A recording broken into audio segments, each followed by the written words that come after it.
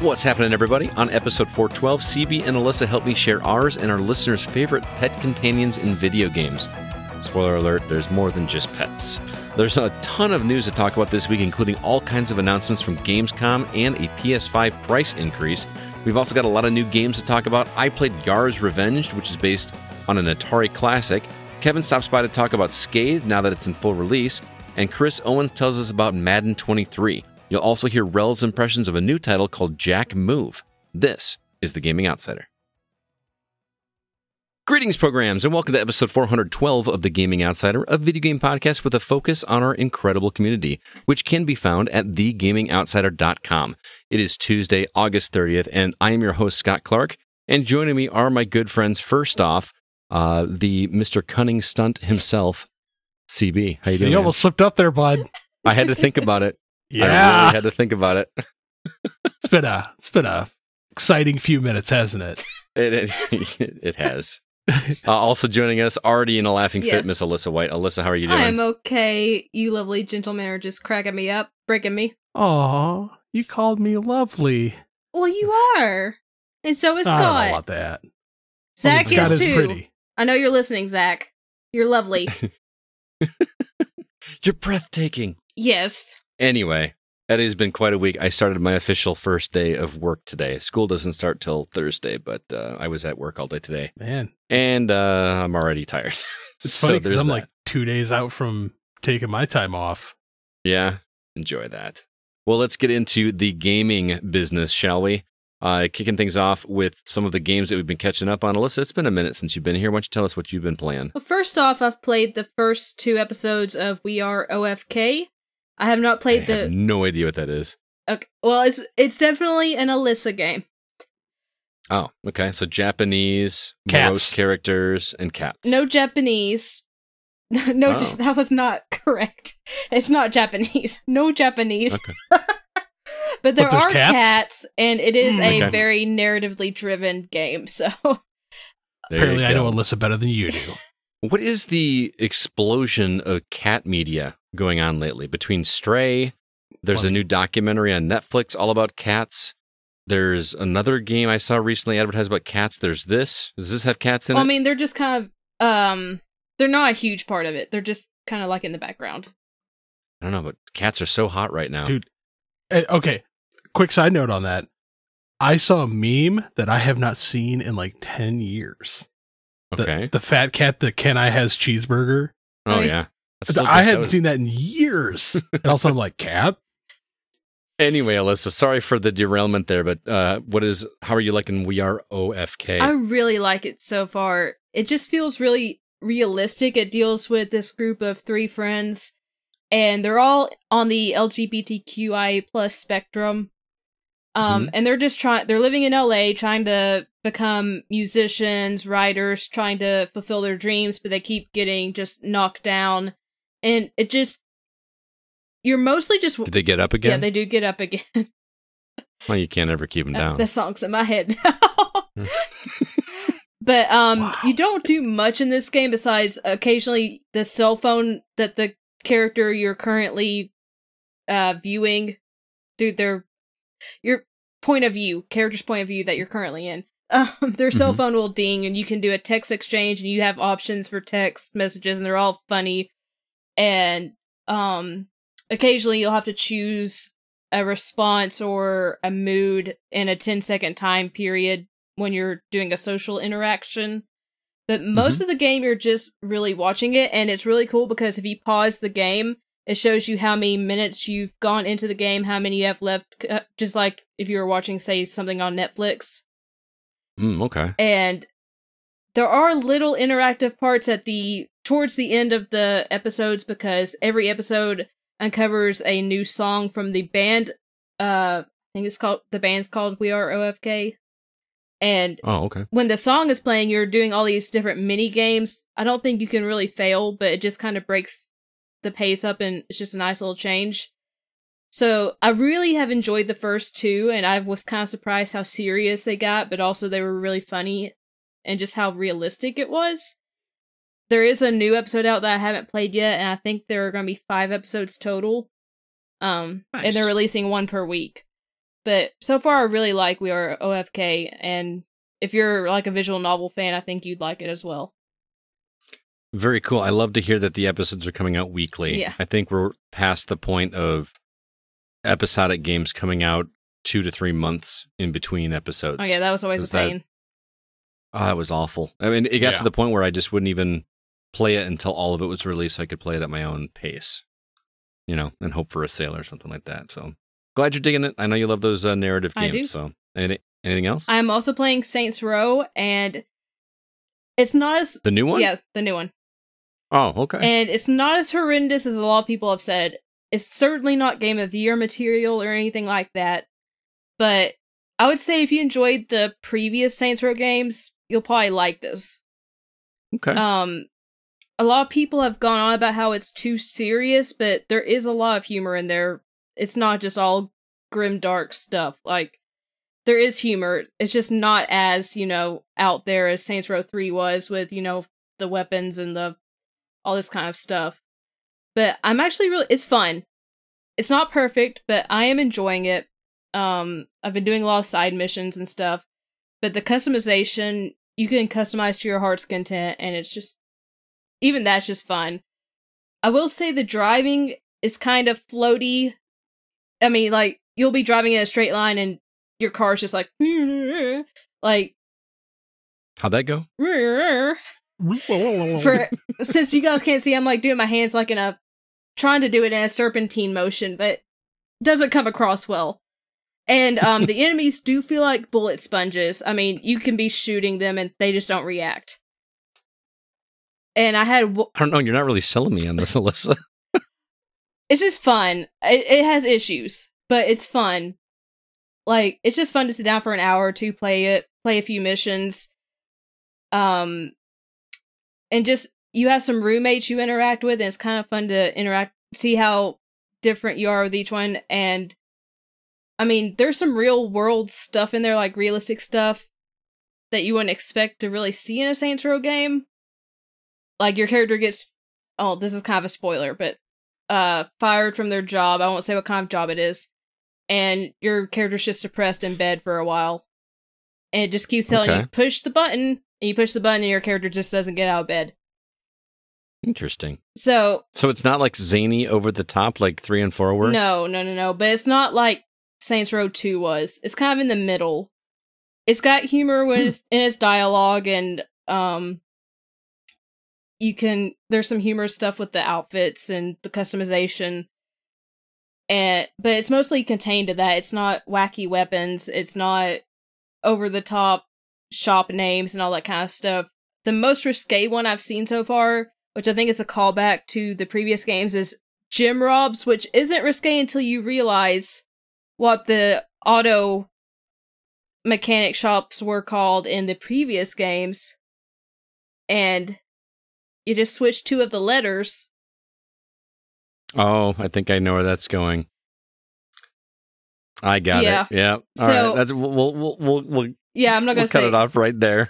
I'm not gonna say, that's just a little in joke for people that have played the previous ones. I totally get it now. Wow, that's actually, I feel like it would be more clever if it weren't, an R-rated joke, but anyway, I'm glad to hear you speak positively of it, because everything that I see on social media is just, this is a buggy mess, and they keep releasing games that aren't finished, and I've seen some of the bugs, in little clips, and some of them are pretty hilarious. Not like Bethesda level, well, almost Bethesda level. I really haven't come across any bugs so far. I've probably played about 4 or 5 hours, so it might be further in. I know on day 1 there was like a 60 gigabyte patch, and I've only had 1 crash during my game. A 60 that's kind of patch. Yeah. God, like, when are developers going to learn? Don't release a game that requires a 60 gig day 1 patch. Yeah, because when I booted the game up, I was like, I'm going to play this now. And it's like 60 gigs. I'm like, I'm not playing this for another hour. Well, that's a whole game. Yeah, that's nuts. It's crazy. Anyway, glad to hear you're digging it. I'm curious, but that And I would have said this before the game came out and people started blasting it, but that game just seems like something I would wait for a sale. I would say, unless you're just a diehard Saints Row fan, or you just don't have a game to play, you could wait for a sale on it. All right, fair enough. CB, what about you? Next year. Yeah. So I took a trip in the way back. Way back. Yeah. I came home from work the other day and I noticed AJ was playing some games on my Xbox. And I didn't recognize the game at first. And I was like, cool, I'll sit down and play with you. It was No Man's Sky. Oh. Wait, what? You played No Man's Sky? Okay, Yeah. I'm listening. And so AJ's like, yeah, man, I really started playing this and I'm digging it. He's been playing with Logan. Mm-hmm. He's like, yeah, this is a fun little game, blah, blah, blah. And I'm like, I used to play this game. And he's like, yeah, like it's so cool. And I'm like, are you playing on yours or mine? He's like, oh, well, I saw your save file, which, by the way, I hadn't opened since 2018. Wow. And he's like, yeah, I didn't want to mess with your save file, so I just started a new one. I'm like, tell you what, open it up. And because they've made a lot of quality of life improvements to the game since like, because I remember I played it on PlayStation like when it first came out. Mm-hmm. And then it came over to Xbox. I'm like, yeah, I got back in. I played it fairly hard in 2018. And I just stopped because of other games. Right. In fact, I think other games like Fallout 4. So I forgot how much work I had put into that. And he's just like, yeah, it's cool. And I was like, he loads into my game, which, by the way, they've completely overhauled the graphics, everything. You can actually play with other people now. So I'm like, this is really cool. So they delivered what they promised. Yeah, it's like it's finally there. Yeah. So AJ like hops in. He's like, "Oh, cool, Dad, you got a nice little ship." And he goes up into orbit. And he's like, "You have other ships." I'm like, "Oh, you only have one?" He's like, "Yeah, I only have one. I haven't got that far in the game." And I'm like, "Why don't you click on that one right there?" Because I spent the time and ground out a capital ship, which is like one of the biggest ships you can get in the game. Mm-hmm. And AJ and Logan, they're sitting here and all of a sudden this thing just drops into orbit and they're like, oh my God. So it was like a real fun moment. And we sat there and we played No Man's Sky for a bit. And nice. AJ was like, this is really cool, Dad. He's like, you've got so much work on this. I'm like, go ahead, just play on my account. Cause I'm probably not going to come back to the game unless I'm playing with you. So he was like, nice. It was really cool. He's like, yeah, so I'll probably play a little bit over that over the next coming weeks with AJ because he's been playing that and Deep Rock Galactic. I played that with Joel and some other people. Yeah, a while back. AJ and Logan have been playing that game hard. They're getting far. I kind of fell off pretty early. Yeah, like I appreciate it, but I don't know. Yeah. So, but yeah, No Man's Sky. If you never touched it, man, there's a lot now. Okay. I'm impressed. Way to finally deliver. Other than that, I got a new achievement game for you. Hidden Shapes. Black Skull and Old West. That's a weird title. Yeah. So this is the second one that they've put out. I was thinking I heard that name before. Yeah, this before it was like Animal Shapes. And basically it's just a big black and white vector graphic image. And it's broken up and you got to rotate tiles and it makes something. And it's like, oh, look, a picture. Cool. So for those out there that love chasing achievements out there, it's like $3. Really, really easy achievements. Super easy. All right. So recommend that for my achievement hunters out there. And then I've also started playing Are You Smarter Than a Fifth Grader? Now that theme song is playing in my head. I still see Jeff Foxworthy's face. Oh, me too. Whenever I think of that. He's not in this. Yeah, I know, but at all. Been replaced with generic white guy. Okay. And they rotate with an African American lady. It's weird. Like the dynamics that they've done with this is bizarre because I don't remember the show being this weird. But in the beginning, it's not fun. Why is that? Very limited choice questions. So it's like spelling, vocabulary, math, reading, and life science is what it starts with. Mm-hmm. You have to play over and over and over and over to unlock additional questions. Oh, that's no fun. Yeah. So And it's definitely not a party game. no, not in the beginning. And it's a progressive unlock too. So it's So like, you got to keep replaying it. oh yeah. Ugh. Because it has an XP bar, and as you fill up the XP bar, it's like, oh look, your permanent record got better. Now we're going to unlock Earth science for you. Mm. And now I'm like, oh god, I don't like when they do this.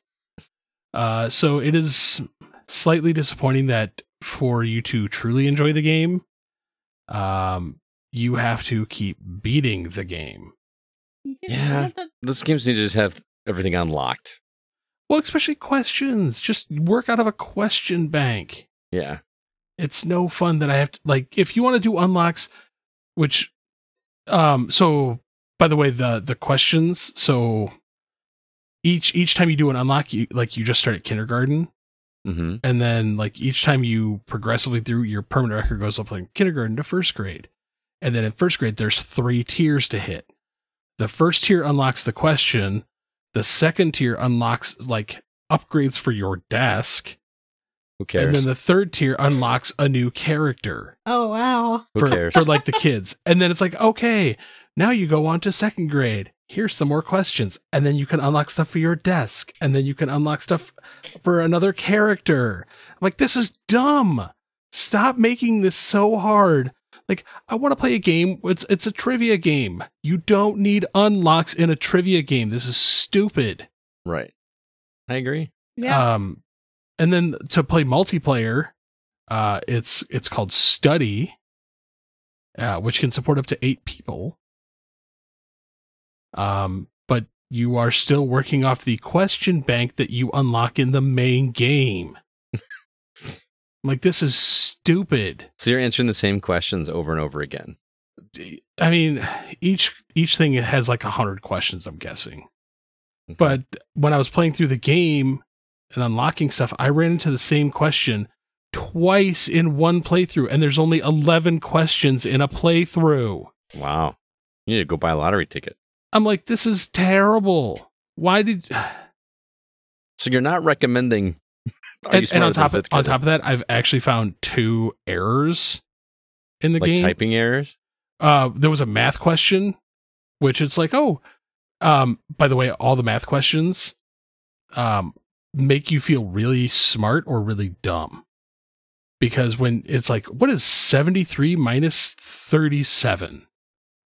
And it gives you a slider scale to pick the number, but the slider scale is in between like 25 to 45. So it's like, oh, we're going to put you in the ballpark already. Slide to where you think the number is.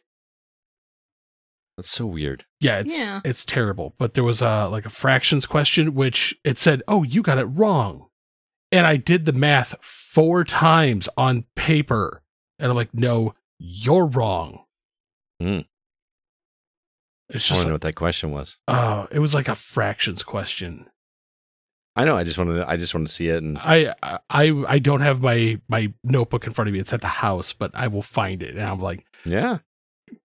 It's just like, is 5/5 an improper fraction? I'm like, technically Technically it is, but it's considered a whole fraction. yeah, but I'm like, it's not truly. I'm like, to me, that'd be like 5/3. Yeah. I'm like, that's an improper fraction. So it's just, the game makes me angry. And then if you turn that 3 into a pair of boobs, it's a really improper fraction. Yes. Yeah. Fun fact. That's a terrible joke, man. It's awful. Wouldn't be the first time you've seen those today, though, would it, Scott? Ha ha! Jokes. As for me, I have been picking away at Cult of the Lamb, and I have hit a frustration point with this game. If you remember me talking about this, it looks like a Scott Clark game through and through. It's half dungeon crawler. Actually, it's probably like a third dungeon crawler and 2/3 management sim. and I'm really enjoying the game. It gets really crazy, kind of taking care of your cult. But I've either done something wrong or I hit some kind of glitch where the game has blocked me from entering the dungeons. They call it the Old Faith in this game. That's where you actually progress through and fight enemies, collect resources to then use to build things in your cult area. And it's blocked me from going into there until I complete a checklist item. I have to perform a ritual in my temple. And I performed the ritual in my temple, but my game locked up. And when I came back and restarted the game, it still showed I didn't have the ritual completed, but it spent the resources that I used to perform that ritual. And now I don't have enough resources to perform the ritual again. And there's literally no way to do anything, which is very frustrating. My cultists are dissenting because there's nothing to eat them but their own poop. Oh no! And that's not an exaggeration. You literally can turn their poop into a dish called bowl of poop and feed it to them, and it gives them like a 50% chance of getting sick. And so there's nothing to eat. There's nothing for me to grow. I don't have any money. I literally can do nothing. Oh, so my only sounds like real world cult problems. Yeah. So my only option is to start over, and you know how that makes me feel. It's a shame. I'm really digging this game, but I just don't feel like starting over. Thankfully, I'm only like 16 days into it, and I don't mean like actual days. You know, there's a day-night cycle. So I'm really not that far into it. It wouldn't be that big of a problem, but I just have such a bad taste in my mouth by something that's not my fault. It's not that I mismanaged or anything. Even if you did mismanage that badly, there should still be a way out. Yeah. You know what I mean? Eating a bowl of poop would leave a bad taste in my mouth too, though. Yeah, probably would. So it's unfortunate because like I was actually really thinking about starting playing this.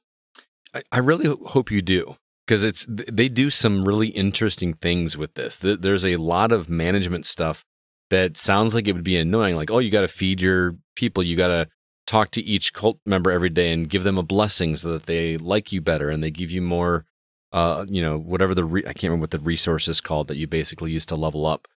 More experience is a nice way to say it.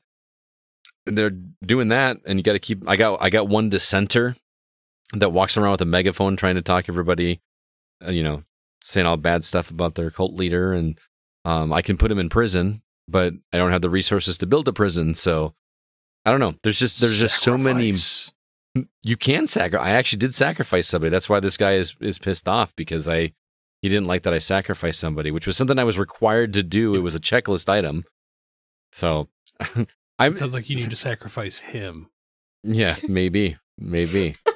But I can't. I don't have the resources to do it, because in order to do a ritual, which includes sacrifice, you have to have a certain resources, and I just don't have them. So I'm really frustrated because I cannot figure out a way to progress the game. And I don't want to start over either, but I may just give it another shot. But CB, seriously, give it a shot. I want to hear what you think, because I think you would dig this game. I really think you would like it. You say I'm not right in the head. No, I'm not saying that. But just that dichotomy of you're a cult leader, but all the characters are cute and fuzzy animals. It's just hilarious to me. And they worship you, and I don't know. Cult of the Lamb. I love it, but I'm frustrated with whatever is going on in it. So let's go ahead, though, and move on to the week's news.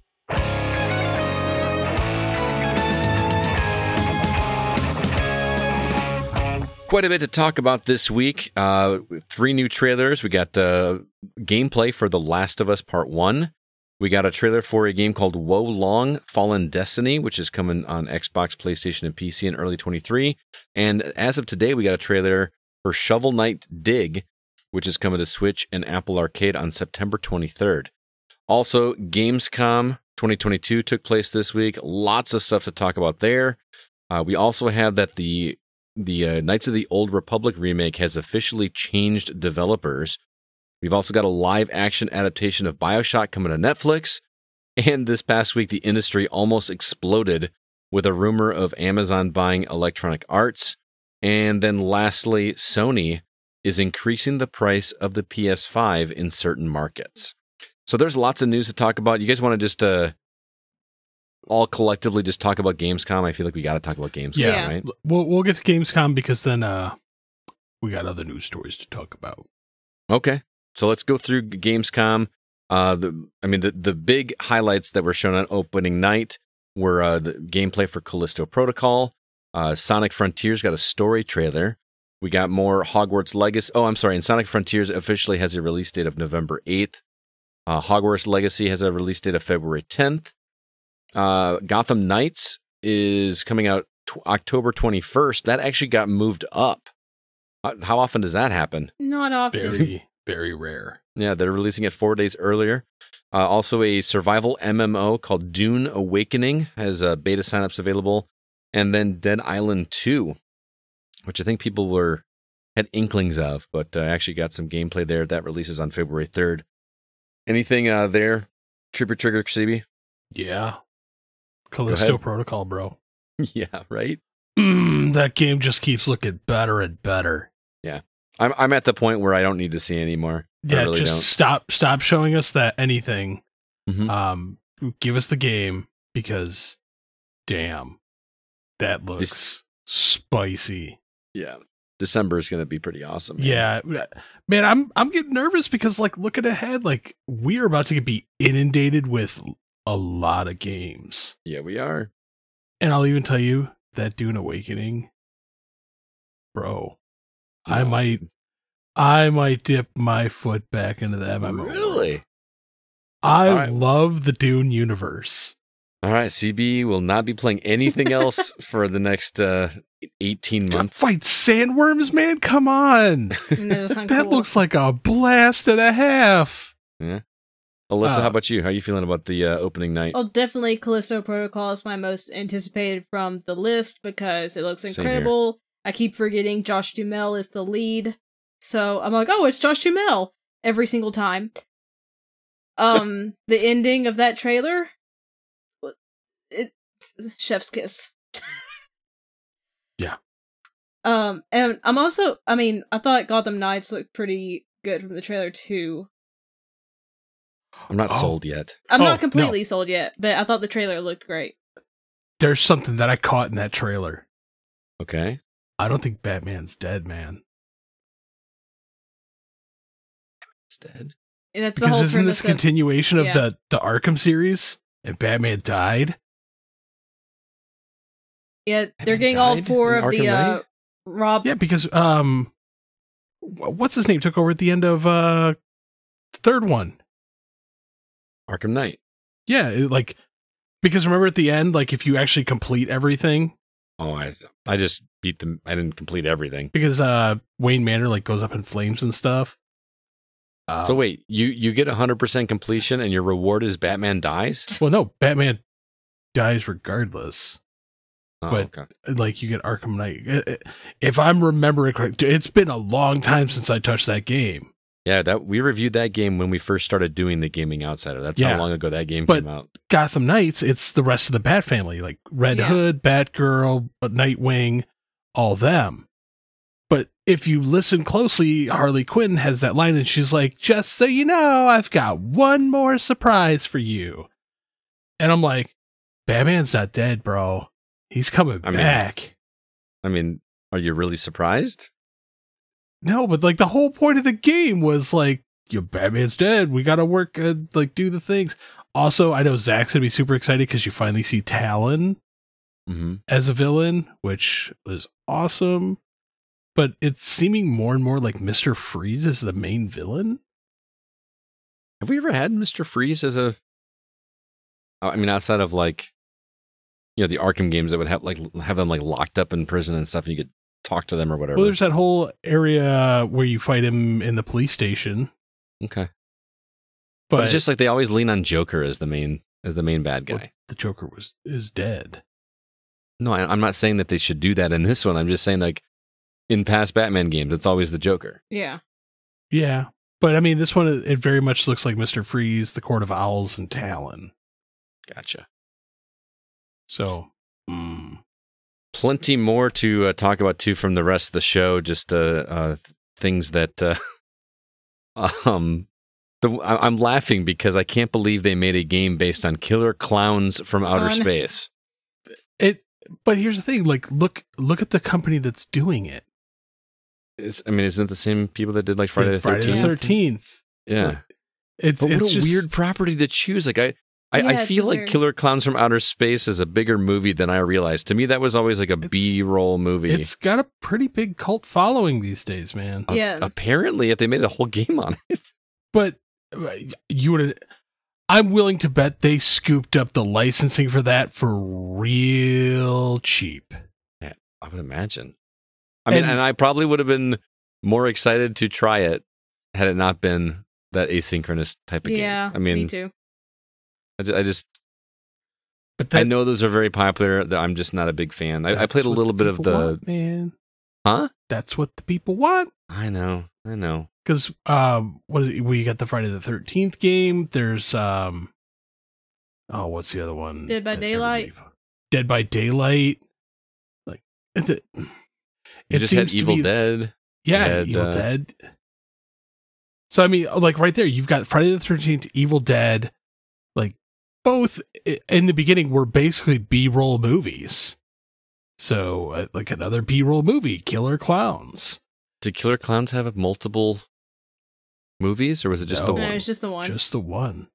Yeah. So it seems like this company's just like, we're going to make B-roll horror, like you fight against the bad guy. Like Friday the 13th is getting a huge resurgence again. Mm-hmm. Because of like the TikTok Chad dance thing. TikTok? I don't know what that is. I'm not gonna ask. Basically, the Chad character strips down to just his underwear and like will dance in front of Jason. It's pretty funny. I'm not gonna lie. All right. The other one that stood out to me was the gameplay trailer for Lies of P, which is the dark, crazy version of Pinocchio. Mm-hmm. Yeah. Not only does that look awesome, and I'm not even, I hate keeping using the term. I'm not a massive Souls guy, but man, that looks really cool. And coming to Game Pass on day one? Are you kidding me? That steampunk vibe is awesome. Do you remember back when Warren Spector first announced that he was doing Epic Mickey, and he had that original artwork that he was going to do for it, where he was going to make it like super dark and steampunky? Yeah. And we all got super excited. Like, this is awesome. You're doing something crazy with the Disney license. And I know Pinocchio wasn't originally a Disney story. I get that. No. But I feel like this is us finally getting that to some degree. And obviously the hardware is a lot more able to handle it. So I'm stoked for that. And the last one I'll mention is Return to Monkey Island, September 19th. That is quick. That's in like 2 or 3 weeks, and it's going to be on Switch, so I can actually play it. Well, I guess because I can't play point and click adventures on the Steam Deck, but I am very, very excited to jump back into some Monkey Island, man. Yeah. What about you guys? Anything else stand out? I think we got a huge list here. We're not going to read through the entire thing. Yeah, not going to read through the whole thing, but I have thoughts. Okay. First off, the PlayStation DualSense Edge. Dumb. The triggers are in the wrong spot. Did you not see? They're below the thumbstick. Yeah. I mean, isn't the whole point, though, is to be customizable to whatever works? But I'm going to sit here and like... How do you... like it... Yeah. Audio podcast, man. I understand that, but just imagine, folks, that I'm moving my fingers in weird ways. It doesn't make sense to me. They're like, oh, we put the shapes on the thing. Cool, bro. Nice, I guess. If it were Xbox, you would be all over it. No, because I stopped using my Elite controller. Yeah, it is strange. I just I don't know. I'm getting bitter in my old age, man. So moving on to the games, though. Okay. Under the Waves. Mm-hmm. Looks sweet. Quantic Dream's take on Subnautica. I'm there for. I feel like whatever Quantic Dreams puts out, I'm just gonna play. Oh, me too. Just because I like that kind of storytelling. Even though I was not a big fan of, oh man, what was the one with oh my goodness, Beyond Two Souls. Beyond Two Souls. I was not a big fan of that one, but I really liked, Become Human. Even though all the memes and stuff, I still liked Heavy Rain. At the time, Heavy Rain was the coolest thing. Yeah. That was the coolest thing at the time. Like, that was an intriguing detective story, and it was awesome.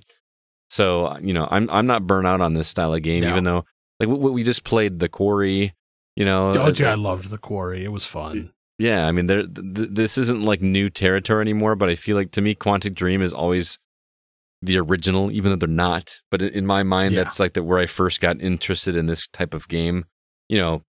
Outside of like PC games that had point and click adventures that were very narrative driven. I don't know, the fact that they take a narrative story and they put that much polish, into it looks great. And I love how they shot the underwater stuff. It looks dark. It looks creepy. Mm-hmm. So I'm excited for that. I miss BioShock. Me too. That's really what I want. Atlas Fallen. Mm-hmm.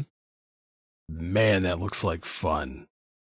I want to craft things with sand and fight monsters. It just looks it looks like a super fun little combat game. Where the winds meet. I'm loving the Japanese vibe, man, even if it is very it looks Souls-like. I'm loving the vibe. It looks dark. To me, it kind of feels like if you took Ghost of Tsushima and like gave it a little bit of Silent Hill flair with some Bayonetta mixed in. There you go. I'm like, yes, I'm there. Scars Above also looks really, really fun. Sci-fi. Alyssa and I were talking about this before the show. I'm like, it feels like we're shifting away from like zombie time into sci-fi horror. Oh yeah, we talked about that before. Like, but you look at this list of trailers and it's like just confirming that. Yeah. Mm-hmm. And I'm like, oh, dude, it looks like a lot of fun. Goat Simulator 3. I'm picking it up. It's gonna be dumb fun. But I never played the others. There's a lot of these though that I'm just kind of like, eh. Yeah. AJ was actually sitting next to me watching these, and Honkai Star Rail came on, and he's like, "Why is there a train in space?" Like he was just confused. It was anime. Funny. It's anime. It doesn't have to make sense. But anime has to make a little bit of sense. But I'm just like, Star Trains? Okay, I guess we're just going there now. We've run out of so many ideas that just Star Trains. Alyssa, anything else that we missed that you had your eye on? I mean, I'm definitely interested in new Tales from the if I can speak, new Tales from the Borderlands, because I did enjoy the first Tales from the Borderlands. So good. I know these are new characters, but I will definitely play it because love the first one. And let's see. It's one of my favorite Telltale games. Outside of maybe good. Like the first season of The Walking Dead. And The Wolf Among Us, then Tales from the Borderlands. I think I like Tales from the Borderlands better than Wolf Among Us. The Batman one. I never had to play that one. I was a big fan of that one. It is really good. And Wolf Among Us will always be up there for me. I gotta mention, I know Zach's not here, but I was talking to him on chat while this was going on, while the announcements and everything were going on. And he was very upset. Like, this is supposed to be all about games. And the time that he was actually getting a chance to watch it, or he heard about it, Hideo Kojima announced a podcast. Oh, yeah. That was hilarious. Brain structure. And then they brought a car out. The Pokemon car. I was hoping somebody was going to bring this up because I'm like, why? I actually saw a comment made a car for gamers on YouTube that made me laugh. It was because this car you can it says hook your game console to it, I guess through Wi-Fi. But anyway, so I was like, I would just dream of being run over by a car by someone playing Pokemon and hearing the theme song to Pokemon as I'm being run over. The bigger issue I have is that just the commercialization of this hobby that I love so much. Like, when I was a kid, I would give anything for everyone to be into video games like I was. And now that everybody is, it's all, what can we sell that's not video game related? I'm sorry, man. It's really starting to look like the early 80s all over again. Yeah. The crash is coming. Yeah. I hope not. Because it's becoming too flooded with just crap. I mean, there's so many games. Like I'm not going to sit here and say that there's not enough games to play. There's more than I can handle. There's so many games I want to be playing, and there's just too much to play. But again, there's over 30 trailers on this list, and we talked about 6, right? There's a lot of flack, man.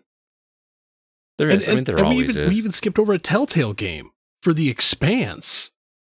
Oh yeah, which has the bones of just being great.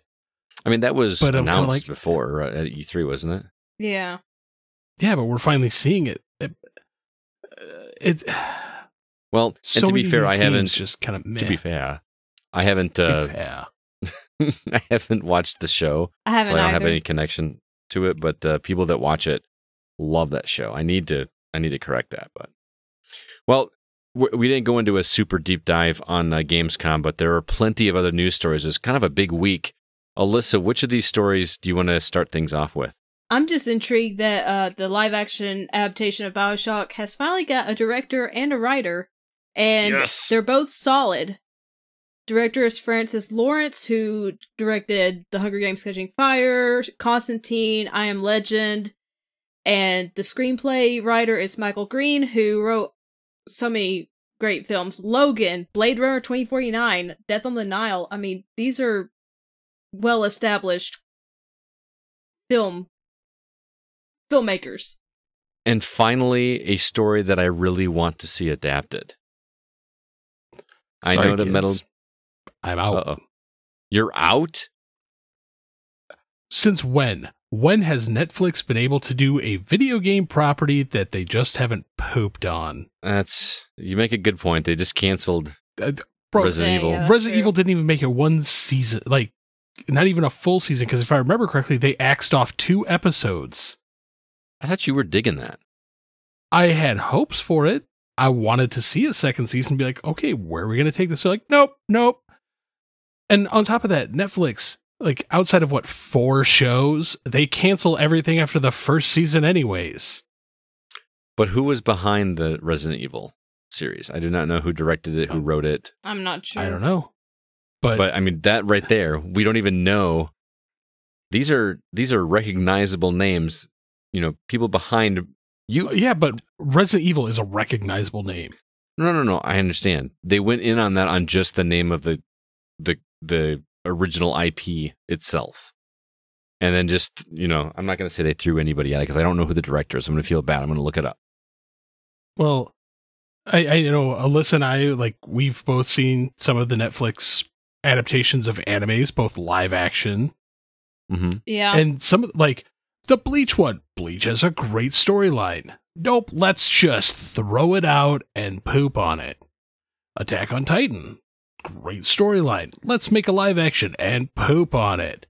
Death Note. Same thing. And they just came out with the Full Metal Alchemist movies, which I'm not going to watch. But I already watched it. It's terrible. But that's the thing is, Netflix, yes, they have the money to do these things. But they have a proven track record that anything with a great story and a huge fan base, they just ruin it. I'm staying optimistic, man. The only thing that they've done right was the animated Castlevania series. That's true. They did do that. Which was animated, not live action. Netflix shouldn't be doing anything live action that's not like the Ozarks. Because they ruin it. Stay away from my favorite properties, Netflix. It could be so good, though. It could be. And it has atmosphere. Yeah. But I would rather see Amazon take it. Or HBO. Anybody but Netflix. I feel like Netflix has gotten to the point that anything they produce is just bottom of the bin garbage barrel. Except for Ozark. Yeah. But that's over now. Mm-hmm. I've tried watching some of the other shows and it's just like, it's okay. at best. I'm saying positive, man. One of these days, we're going to get that video game adaptation that's just going to knock our socks off. Metal Gear Solid is coming. Last of Us doing is Metal coming. Gear Solid? Is it Netflix? Because then they're going to crap on it. No, Metal Gear Solid is by the guy that did the Skull Island. Oh yeah, movie? Jordan Vogt Roberts. Yeah. Okay, but who's doing it? Is it like an actual movie or is it a series? No, it's an actual theater movie. Okay, then there's hope for that. Mm-hmm. But if Netflix touches it, it's going to wind up bad. Let me put it this way: there's no way I'm not going to watch a BioShock movie. Oh, I'll watch the crap out of it. But I'm going to laugh when like the Big Daddy is small and not done right, and the main character is like some old guy or something. They're going to find some way to make it stupid and weird. Probably. But remember that there's a huge audience of people that have never played BioShock and do not know the twist. And they could do that twist really fun with live action. They could, but I guarantee they weren't. You're not going to get the Fontaine storyline. You're going to get random scientist who lives in Rapture. I hope not. Guaranteed. Give me the Fontaine story. Yeah. Because, I mean, the book Rapture was really good, but I think what made BioShock so cool is that you didn't know the backstory. You know what I mean? You didn't know why Rapture fell. You didn't know the ins and outs. Yeah. It just felt, it had that Metroid feel to it of like lone person trying to work their way through. Five bucks right now says they're going to try to fit zombies in. Zombies? Yeah. Man, I'm really close to doing a slap bet. I've already got one. Let's go, bro. No, I'm not doing it. Yeah, because you know I'm right. No, because I've already got one slap bet in the hopper right now. I'm not ready to do another one. So Yeah. I got to get both sides of the face. All right, CB. What story do you want to talk about? Well, you already know it's time to do some crapping. Sony, what are you doing? What is wrong with you? I have mixed feelings about this story. I understand explain what's going on. I mean, So- this news is about a week old, but Sony is increasing the price of the PS5 in certain markets. And unfortunately, there are markets that they probably shouldn't be increasing the price on. 5 select markets across Europe, Middle East, Africa, East Asia, Asia Pacific, and Latin America, as well as Canada. There will be no price increase in the United States. So I'm like, hey, let's get our console out there, but we're going to charge you more. And I believe some of them were as high as 30% price increases. that's nuts. Yeah, that's scummy. Have we ever had a price increase of a console? Not once ever. And I think you guys are the ones that said in the past that you're tired of the pandemic being blamed for everything. You know, and I get that. The cost of stuff does go up. This but has nothing to do with the pandemic. Nothing. remember when... No. I'm actually siding with you on this. This bit, you're ready to write me off already. But remember, I feel like back in the day, these Sony, Microsoft, Nintendo sold consoles so that they could sell awesome hardware. Yeah. And now it feels like it's just such a focus on the hardware. And granted, there are tons of games coming out for both. I understand that, but it just seems like the focus is, let's just get these consoles out because people want these consoles so bad. Why was the PS5 so hard to get? Because everybody had to have one. Why? I mean, FOMO. Part of me is it feels the same way with the Xbox Series X. I love my Series X, but I did not need one. I really didn't need one. I was okay with the Xbox One. I would have a similar experience. Sure, the quick resume is great. The up-res of old 360 games and even Xbox One games is good, but I didn't need one. You know what I mean? Back in the day, it was all about the software. It was, you want to play this awesome game, you have to have this console. Buy this console so that you can get this game right now and then all the other awesome stuff we're doing. And they're leaning so much on buying the hardware. That drives me crazy. I'm going to reiterate this for the people listening. I have always owned a Sony console. Always. 1 through 5. I've been there. And this just further makes me angry because this generation, increase price on games, make it so scalpers can just bend us over. And I guarantee you, like, it's still happening. I have friends that are still trying to get a PS5. And every time they get the notification, oh, we're releasing more online, so scalpers can't do it and everything. But they still sell out in seconds. And then you immediately see a flood of them on eBay and other places for they're like, oh yeah, I got 5 of them today, and I'm going to charge $100 over mark. Well, here's on one hand, if I'm Sony and people are buying my product and turning around and making a bigger profit, clearly people are willing to spend that much money on the console, so why wouldn't you increase the price? Okay, people are but bear willing. with me. Go ahead.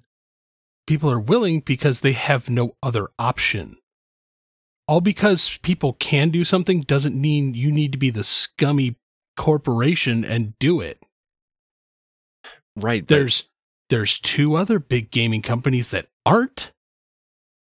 No, I'm with you. I'm not defending it. I'm just trying to understand their actions. Okay. They're idiots. And I want to share with you part of the conversation I had with Zach on this is because I was like, well, at least they're not increasing it in the United States. And his take is that they're not doing that because the games journalism presence is much larger in the United States. Mm-hmm. And if they were to raise the price in the United States, then everybody would crap on Sony. So they can get away with it doing it in these other markets. And everybody here is going to be like, it's not that big a deal. It's not happened to us. And we're not going to talk about it yet. Give it time. I mean, well, no, but I mean, every news outlet that talked about it is like, this is happening, but it's not happening to us. So we don't care as much. Generally speaking, I'm talking. And I want to read the quote from Sony when they announced this. Are you ready for this? While this price increase is a necessity given the current global economic environment and its impact on SIE's business, our top priority continues to be improving the PS5 supply situation so that as many players as possible can experience everything that the PS5 offers and what's still to come. If you want to make it available to everybody, doesn't stop raising prices. Yeah. like I swear to God, like it feels terrible to like dump on Sony this hard. And don't say like just because I'm an Xbox fanboy. No, I'm not. I'm with you. It feels bad that like every single week it feels like Sony's just doing another thing to just it feels like they've unloaded the clip after shooting themselves in the foot 17 times. They're like, let's reload and do it again. I don't know. The fact that they actually say, this is a quote again, given the current global economic environment, if the global economic environment is poor, then wouldn't it make sense to go the other direction? That's why I said, it's just like, man, let's just keep shooting ourselves in the foot. Stuff that foot farther into your mouth. But supply and demand is a thing. It is. But is supply and demand a thing because of the shortage of this chips or because artificial scarcity? Artificial scarcity, I mean? Plain and simple. Because chips are becoming readily available again. Mm-hmm. Like we're starting to see like the market flood with them. They're like I've been trying to get my hands on a Raspberry Pi W for the longest time, and it was like, oh, chip scarcity, can't get it. I got 2 today. Wasn't hard. So chips are becoming a thing. It's going to be absolutely hilarious if Phil Spencer walks out sometime in the next week and just goes, we're going to drop our price by like $100. Oh man. Like, do you realize the ultimate kick in the teeth that would be to Sony? Just like, boom, gotcha. I want him to do it like what's his name did from Sony when he announced like literally like just sets up a stage, walks out, $3.99. Mic drop. And just walks out. That's all the announcement is. I would lose it. That would be pretty cool. And it would be the right time to do it. Yeah. Or I'm actually kind of surprised that Nintendo hasn't like, we're going to lower our prices to help the common consumer. Mm-hmm. I'm waiting, man. I am just waiting. Because Sony just wants to keep just pissing me off. And I guarantee I'll be right there like when the PS6 comes out. I'll buy it too. But right now, like, I don't know, man. After this console generation, I'm less and less excited about the next one. Yeah, like, but I mean, we're still like 10 I'm years so out. happy. I know it's easy to say that, and I'll get the FOMO as well when that time comes around. But I'm so satisfied. Like, I'm completely satisfied with the hardware that I have. There's like not a ton of first party titles either. I don't care. There's plenty of third party titles that I don't even get to play. But that's what I'm saying. It's like we're so content with everything right now that there doesn't need to be that influx of first party titles. Like, bro, there's still good games out there. Don't need it. Yeah, and the indie scene is just feels insane. Dude, the indie scene is great right now. I'm loving it. Yeah, so much to play, so little time. Well, I got to pick a story. I really want to talk about this Amazon thing, but I know it's not really news, so it seems silly to talk about it. No, it's not news. We're not talking about it. Yeah, so I'll just mention the KOTOR remake just briefly. If you remember, this was originally being done by Aspire Media, but Saber Interactive Studio in Eastern Europe has taken over the project. The issue is quality issues, apparently. So now, I mean, wasn't this game announced like 2 years ago? Yeah. Yeah. And now it's looking like it'll scratch. be at least 2 years before we see this game released. I thought it was a fun fact, too, that both of these companies are owned by Embracer Group, which was in the news last week for their big acquisition. Yeah. Man, it just feels bad when you're like quality issues.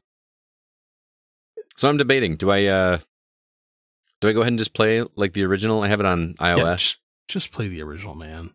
Play the original? Just do it. It's all good. You actually, you know what, man? You missed some news because you got the email today too. Oh yeah, go ahead, folks. The Intellivision Amico is not dead. Oh, yeah? I didn't realize we both got emails today confirming they're getting ready to start production. Yeah, what was crazy is the way the email started out. It was, we found some issues and this bug with the controller. We thought, and it was a bunch of jargon that I kind of had to read a couple times to understand, and I still didn't fully get it. But I was like, man, this does not sound like good news. No. And then, no, we fixed that, so we're ready to move forward. And we partnered with this company and with this company, and I'm like, oh man, this is actually might happen. Yeah, they're like, we partnered with some people, and we're getting ready to start some like test quality units. Mm-hmm. And I'm like, whoa. Units are being produced finally? Did you cancel your pre-order, Scott? I did not. That was going to be my question. That was going to be my question is, did we pay for that, or did we just pre-order it? And you paid $100. Did I pay? Oh, I paid $100 of it? You paid $100 of the $199. Nice. So we owe $99. But I got the fancy one though. Oh wait, no. So it was $249.99. So we owe $150. Right. So I'm actually kind of curious because this thing may actually finally see the light of day. I hope so. And I have games for it already. Yeah. So I'm excited. And then on top of that, they go further into the email. Apparently they've now started licensing out some of the games. So some of the games will be coming to multiple consoles too. Mm-hmm. And they said one of them will be a flagship title. So I'm wondering if Earthworm Jim 4 may see other consoles. That could be pretty cool. Yeah, is Tommy Tallarico affiliated with them anymore? No. So weird because I know they booted him out because that's that Phil Adams guy now that runs everything. I think Tommy still sits on the board because he's got a lot of money tied into it, but it feels like they're moving him farther and farther to the back of the bus. So eventually it'll just be like, and we let him go and nobody will notice. Well, stay tuned for more. Hopefully that is good news because I still think that console is pretty cool. It could be. I'm still nervous, man. Still nervous, but hey, at this point, I didn't, that $100 is gone either way. So. Yeah, I'm never going to see that $100 again, but I may actually see a console apparently. Yeah. All right, well, let's go ahead and move on and talk about Patreon very quickly. As you guys know, we have a Patreon page where you can contribute each month if you'd like to get some bonus content. And by the time you hear this episode, hopefully we will have some extra content available for you. CB, what are those upcoming episodes? Well, Break the Seal of Max Payne 1 and 2 is still out there in the ether. But I know for a fact that the Retro Outsider episode on Little Samson has been recorded. Yeah, it has. There may be some quality gems that you may hear in there about pricing. Find out what I actually paid for my copy. Yeah, it's there. It's embarrassing. The trade-off episode is recorded as well. Oh, and so the trade-off episode of Link's Awakening versus Sonic Generations is done. I actually now have the Sonic Generations in my hand. I will be playing it. It's so fun. So, Desert Island Games with CJ Moore should be coming soon. And if I can ever get Scott over to my house for more than 5 minutes. Saturday. I'm free Saturday. I work. Sorry. Oh no. Wah, wah. But soon, because I'm about to have a whole lot of free time. All right. And if you'd like to check out those and all of our previous episodes, head over to patreon.com/thegocast. We would appreciate the contributions to help keep things moving here at the Gaming Outsider. And also so that we can get some games to do some giveaways. We just gave away a copy of The Quarry, had 2 copies of Sonic 2 on Blu-ray, as well as a $30 gift card. So, definitely if you're a Patreon contributor, your chances do go up. Let's go ahead now and move on to the new games that we've been playing.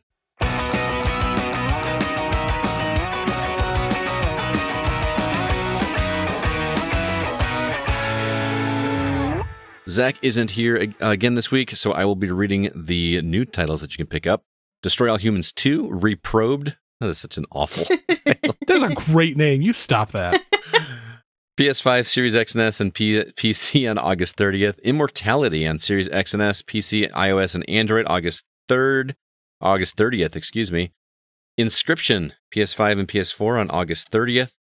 Prinny presents NIS Classics Volume 3. What is NIS? Nippon Ichi Software. Oh, okay.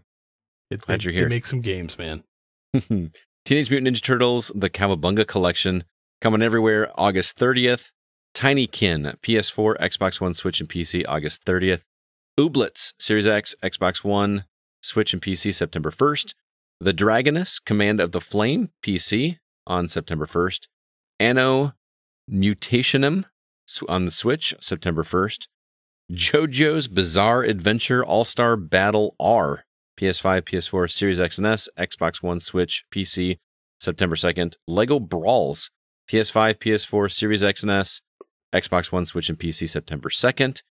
Made in Abyss, Binary Star Falling into Darkness, PS4, Switch, and PC, September 2nd. And lastly, The Last of Us Part 1, coming to PS5 on September 2nd. CB, I already know the answer to this. I don't even know why I'm asking. What are you asking? What are you asking, friend? Which title here are you going to be picking up? What do you think I'm going to be playing? Cowabunga Collection. Well, that's one of the two. Okay. I have to guess on the other. Yeah. Immortality, really? Yeah, Immortality looks sweet. Yeah, you want to explain to everybody what it is? It's a live-action narrative game. Mm-hmm. It's live action, like people doing things, making choices. You and Alyssa love those games. And they're great. It's from the guy who made Her Story and Telling Lies. Mm-hmm. And it's on Game Pass today. Yeah. As we record. Again, I know it's coming to Game Pass. I'm not going to turn down free, man. I like it free. Alyssa, anything else besides Immortality? I am definitely interested in Made in Abyss, Binary Star Falling into Darkness. I swear this series always has long subtitles. I'm really intrigued because you can play both through the story of the anime's first season, but there's also a new campaign where it's a completely new story. I love this anime, so I am intrigued by that. So I may pick that up at some point because it looks pretty cool. I'm all about Cowabunga Collection. Oh yeah, I'm going to be there. And I think I've mentioned this before, but I'm strangely really excited to play those Game Boy titles. I don't know why. The Foot Clan one is actually pretty decent. Yeah, I just remember really liking that back on the original Game Boy so much. So I'm really looking forward to that. Totally. You don't want to get reprobed? Dude, I did not like the first one. I actually reviewed the first. Remember. Dude, I did not. I will say Lego Brawls does actually kind of interest me a little. You're not going to get that. Probably not, but no. It's honestly, I could see that coming to Game Pass later on. Yeah, I could as well, yeah. Yeah. So, well, speaking of new games, Scott, you've been playing Yars Recharged. I have. Have you played it yet? No. Dude, why have you not? I've been harping on you to play this game. It's been a busy week, man. I know. It's been get enough time to get achievements in vector graphics pirate game or whatever. Yeah. Because achievements, bro. Dude, I got 750 achievements in an hour on Yars Recharged, and it's your kind of game. I know it is. Now, I know you've played the original CB, right? You played Yars Revenge. Yes. Alyssa, do you know what Yars Revenge was from the original 2600? I do not. Okay. Yars Revenge was one of my favorite games from the Atari 2600 back in the day. And they're doing what was it? What was the Pac-Man game that they did where they kind of redid it? I know this was an Atari that did it. It was Namco. The Repack one? No. Way back, like 10 years ago. Oh, the Championship Edition one? Championship Edition, where they took the formula of an old game and gave it like new mechanics and new power-ups and stuff like that. That's what Yars Recharged is. So, Alyssa, since you have no idea what Yars Revenge is, I'm going to kind of give you the idea. And all of this is in my review, but it sounds like a really silly idea, but it was so cool when I was a kid. And just look at the box art for the original Yars Revenge. And when you see the actual gameplay of Yars Revenge, it just doesn't look nothing like it. But so you play as a little flying insect, and there is an enemy that is behind a giant barricade. And you have to get through the barricade to be able to kill it. But you can't kill that barricade with just your little guy. So you have to gnaw your way through the barrier while dodging projectiles that are being fired from the enemy behind the barrier until there's enough space to get through there. And then you actually fire from off screen this cannon that comes in, and you have to line up the shot to get into the middle. And then there's the board resets and you start again. It's a little tougher the next time. Now, granted, this is Atari 2600, and you know that's how games were on the Atari 2600. Absolutely love that game. I don't know why. It was just something about the multicolored graphics, because there was a little barrier thing for you on the left-hand side that kept you safe from bullets. It was awesome. So Yars Recharged takes that game that I loved and have so much nostalgia for from when I was a kid, and they've redone it. They've completely redone the game, but the mechanics work slightly different. You still play a little flying insect, but the game now operates more like a twin-stick shooter. So you're moving the character with one stick and shooting in the direction that you want to with the other. And the barrier that is now hiding the enemy that you're attacking are little hexagons. And you can actually fire a little pea shooter at them, or you can actually go up and nibble away at them. They actually use the word nibble in the description of this. And then once you start killing some of the enemies, it starts this meter up on the far left-hand side, and when the meter fills up, the cannon comes into place. You fly your little Yar ship. It's not a ship, but your little insect thing into there, and then you fire this, pulse beam or whatever and destroy things. So the basic concept is the same, except you now have a little bit more of a aggressive pea shooter, and there are things that are firing at you that aren't the main enemy. It's almost like these defenses, and you nibble your way through or fire your way through, and you destroy like a laser turret or a missile turret. And when it does that, it leaves behind a power-up. It could be a laser beam. It could be a machine gun, like a rapid-fire weapon, or it could be a spread shot or a tri-shot. And you work your way through, clear enough path, get your shots in, and it clears the board.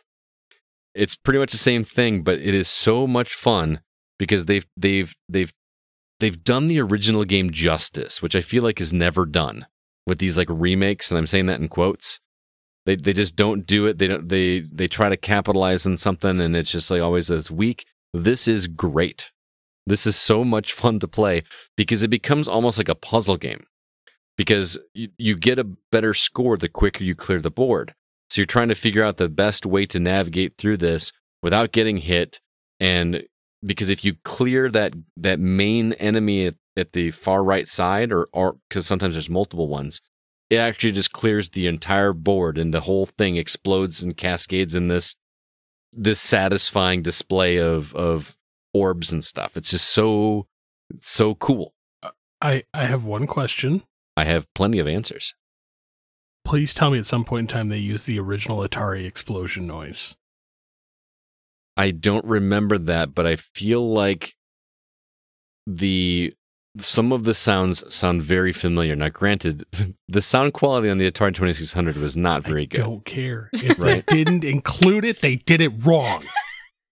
I don't hear. I know the sound that you're yeah, I can't recreate the sound. I know what you're talking about. It does not do that. It more does like a messed up. Like when something explodes in space, it kind of, it's kind of one of those. So they went from that classic explosion noise to apparently throwing baby powder. Dude, but all of them going at the same time, and it's cool. I will admit I do want to play this. I just you really do want to play this game, man. This has you written all over it because the one thing that I don't like about it, and unless I've missed it, I don't see any online leaderboards where like I could challenge you, like we could try to compete against each other's scores. Yeah, I'm gonna look again, but when I looked, I did not see that. But yeah, you gotta play this game. The only other negative I have is that there's not enough. Like the arcade mode is tough. You know how arcade modes are. There's only a few boards, and then the arcade mode's done. Then they have individual missions where it's just like finish this scenario, basically. And it's all different. It becomes crazy because it's not just one screen anymore. Yars' Revenge was all on one screen, right? Now it actually kind of scrolls up and down and back. So you actually have to kind of work your way through and still somehow get the cannon to find a pathway through all the hexagon pieces. It's immensely satisfying, and it scratched that nostalgia itch so much. I really hope that they do this kind of treatment with more classic Atari games. I mean, just think of like how many games on the Atari that are not super fun to play now outside of nostalgia. They're fun for about 5 or 10 minutes and then you're good. Like I want more recharged versions of classic Atari 2600. Well, I mean, have you played which of the other recharged ones have you played? Galaga, is it called Recharged? No. There was a Galaga. It's like a championship edition. Like Pac-Man. Which I enjoyed immensely, though. The couple Pac-Man ones that they've done, there was the Missile Command one. I tried that one and I remember not liking that one as much. It's a hard game. It doesn't. I was never a big fan of Missile Command anyway. Missile Command just unfortunately doesn't translate without a trackball controller. Yeah. Trackball is what made that game fun. I was sitting here thinking like how I could update some of these games, and because they did a Centipede one too. That was on Switch, wasn't it? Yeah, I feel they screwed up with the Centipede one because I'd love to see a 3D Centipede one. Ugh. Where you're moving back and forth and you can see it coming down, and like that would be pretty cool. I was like, that would actually be really cool to see. Like, and that one you would have to get the original Centipede noise. Yes. Yeah. I can hear that in my head right now. But yeah, I'm loving these recharged games. I hope they continue doing it because a lot of them have a lot of potential. Mm-hmm. It's just as long as they keep doing them right. I agree. This one did it right. They really did this one right. And it's $10, guys. $10, and like I said, it's a shorter experience. But I got all but 3 of the achievements in like an hour and a half, 2 hours. Tops. And you know what the funny thing is? We would have never got these if it wasn't for that darn Atari VCS console. This is actually available on that, by the way. Yeah, well, it is. So all the Atari Recharged games were originally exclusive to that. Mm-hmm. But because it didn't sell well, they opened it up the licensing for other consoles. Yeah. So I'm like, yes, just keep them coming. Thank God they did, because I I felt like I would have missed out on this one. This game put such a smile on my face, dude. I can't even. How much have I been bugging you to play this game? Almost every day. Which, luckily, I will be playing it soon. It's just I had some other things. I mean, come on, man! I got a baby coming. No, I know. I just can't wait for the obligatory text from CB that says, "Well, got all 1,000 achievements. It's only been 45 minutes," because he's much better at these types of games than I am. But one of these days, man, I'm going to teach you how to be good at these. Probably.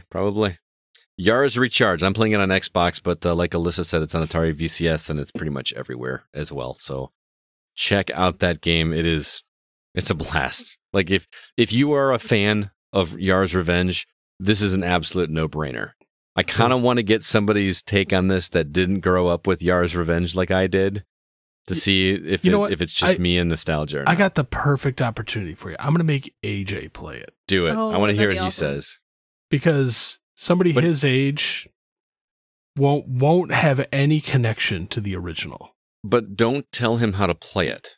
I don't remember if there's a tutorial or not. I just want to see if he figures out what you have to do in this game. Because when we were kids, there was no tutorials in 2600 games. Actually, I'm going to throw this out there for our listeners as well.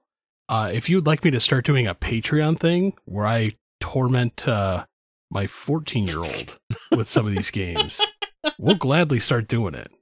Yeah, it needs to be a YouTube thing. We got to do that on a video. It'll be fun.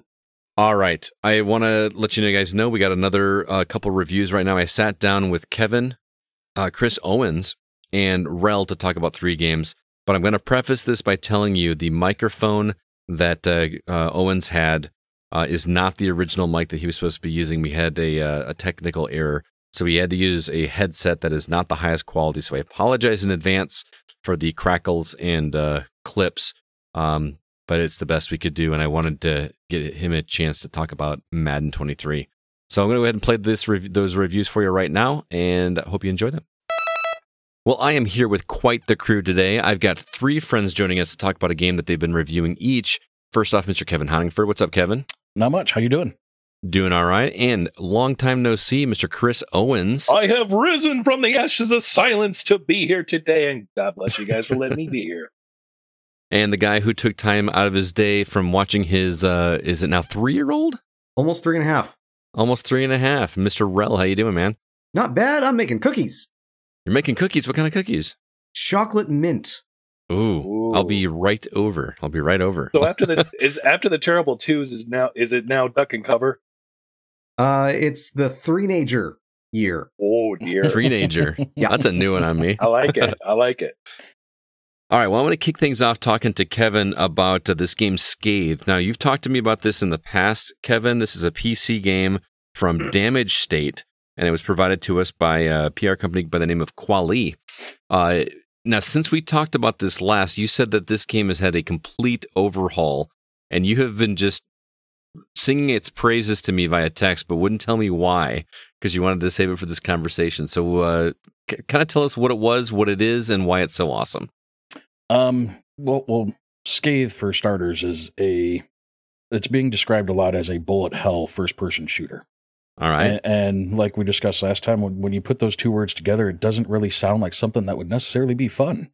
It sounds like Returnal. Yeah, I guess that's third person, but yeah. But it is an absolute blast.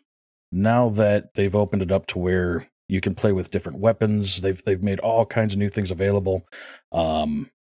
It's completely changed my view of the game now that I've seen the complete thing. And if you like first-person shooters, you need to play this game. I got like Doom vibes a little bit, like Exactly even a little bit of 2016, but not quite as refined. Yeah, on a scale of 1 to Doom, how Doom is it? Maybe a 2. It is Doom only in the first person and the gore factors. Right. Because outside of that, it is like all of the enemies are, like I said, it's a bullet hell. So there is like a pattern that all of the enemies will be attacking you with. And you basically have to recognize these patterns and do a bunch of dodging, ducking, weaving, getting the attacks in when you can to survive each room. And the other part that makes this challenging but so much fun is the way that they did the actual map for the rooms. Because if you remember, Scott, we talked about how like it was very barren, how it would show where you had been, but nothing outside of that. Right. Well, it still does that to where you when you open the map, it just shows each room. Like when you start the game, if you open the map, you'll see the starting room because that's all you visited so far. Yeah, that sounds pretty standard. You go to the next room, it shows the room you're in then, and still shows the starting. So it shows where you're at and where you've been and how they connect. What they've changed now in this full review copy is now each room has like a marker that will tell you what's in it. So it kind of gives you an idea where you need to go to do things. It'll tell you like where you need to go to get the weapons. There's a marker on each room that says this room has a weapon that you don't have yet. And if you got it, it'll like the spot will be filled in, meaning that you have the weapon. It's not something you really needed to worry about. Rooms will also be marked with basically it tells you where the boss is. So if you get close enough to a room to where it's one of the ones that branches off of one that you've been to, it'll show you, hey, the boss is here because this is where this key is located. And gotcha. And to get that key, you have to beat the boss of that biome. So you've got a little bit more direction than you did with the preview build, it sounds like. More direction, and the levels are also, the other thing is that like they weren't active when, like I saw what turned out to be, I'll just call them buttons, but there are like things like icons in the wall that you have to shoot, and it turns it into like that Doom-ish kind of puzzle where you'll hit it and it'll raise a platform or it'll open a door, but it only does it for so long most of the time. And a lot of times there's multiple stages, so you have to figure out which order you want to shoot the icons in to be able to run and jump and hit the platforms without, falling into the lava and obviously losing a life. Is it a one and done kind of situation, or do you get multiple shots at it? No, normally they will reset within a matter of minutes, and you get 10 lives, and you can find extra lives throughout the levels. I still had not been able to do the co-op feature because there just wasn't any games available. So that I do think would even make this more interesting now that there are, because you could have one person shooting something while the other person is running to, one person shooting the icon. It's like a metal skull that you'll find on the wall. And the other person could be running to jump on the platforms as they come up or whatever. But there's a lot of intriguing like puzzle situations like that. Some of them like I'm still playing the game and some of them I can't figure out where they go or how to get to them. Now, are these levels procedurally generated? Remind me, or are they Nope. Are they set? Nope, they are all set. They're all static levels. So so the more you work at it, the more you'll know what you have to do. And basically the way that, like, if you lose all of your lives, it starts you back like basically 3 stages back from where you started. So you have to go through those again. So dying is not a start over from the beginning, but it still does kind of suck because a lot of times it takes a lot of work to get through these rooms individually.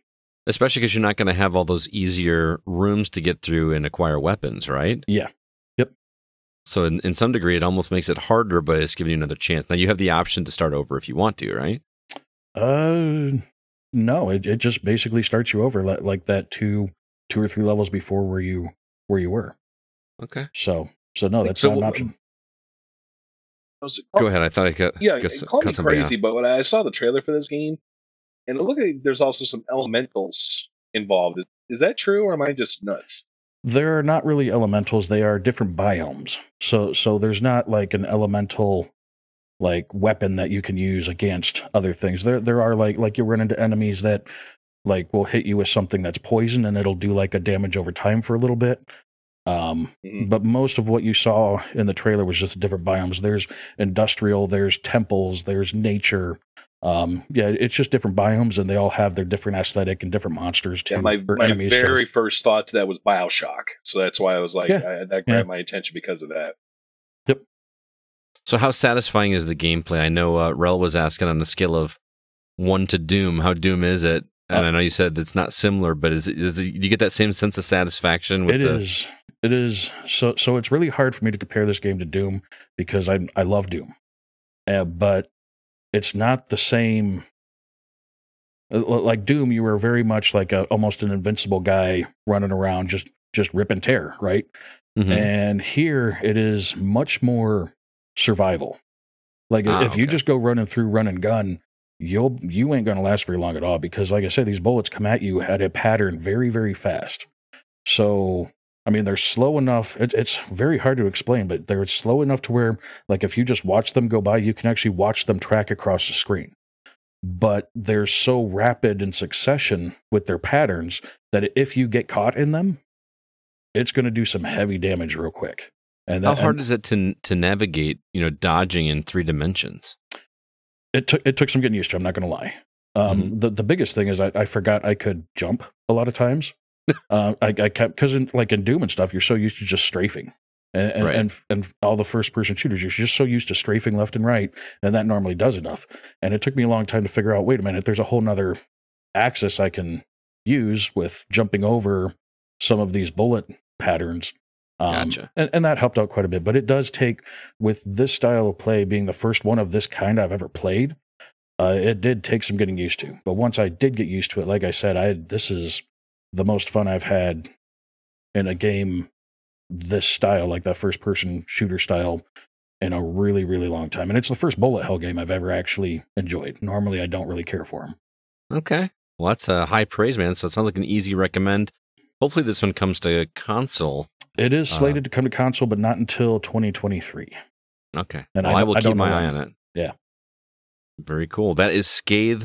Once again, thanks again for checking that one out, Kevin. Moving on, I want to talk to Owens about Madden 23. Now, Chris, you reviewed ones in the past for us, and I believe the last one you reviewed, you were pretty down on it because you said it felt like such a copy of the last year's that they forgot to change the ads, like on the banners and stuff. Are you seeing some positive updates with 23? I am, and unfortunately, some of those updates come from forlorn environments. John Madden, in case anybody was been living under a rock, forgive me, did pass earlier this year, and EA Sports was really in tune to give Madden the proper, how do you want to say, tribute to the game? Homage, definitely an homage. I mean, you definitely see the phases of John Madden to begin the game, and even when you start the game, there is a very interactive, I'm not going to give it away, but there's a very interactive part that you play in the John Madden tribute, and it's a lot of fun, especially if you're having to get used to the mechanics again.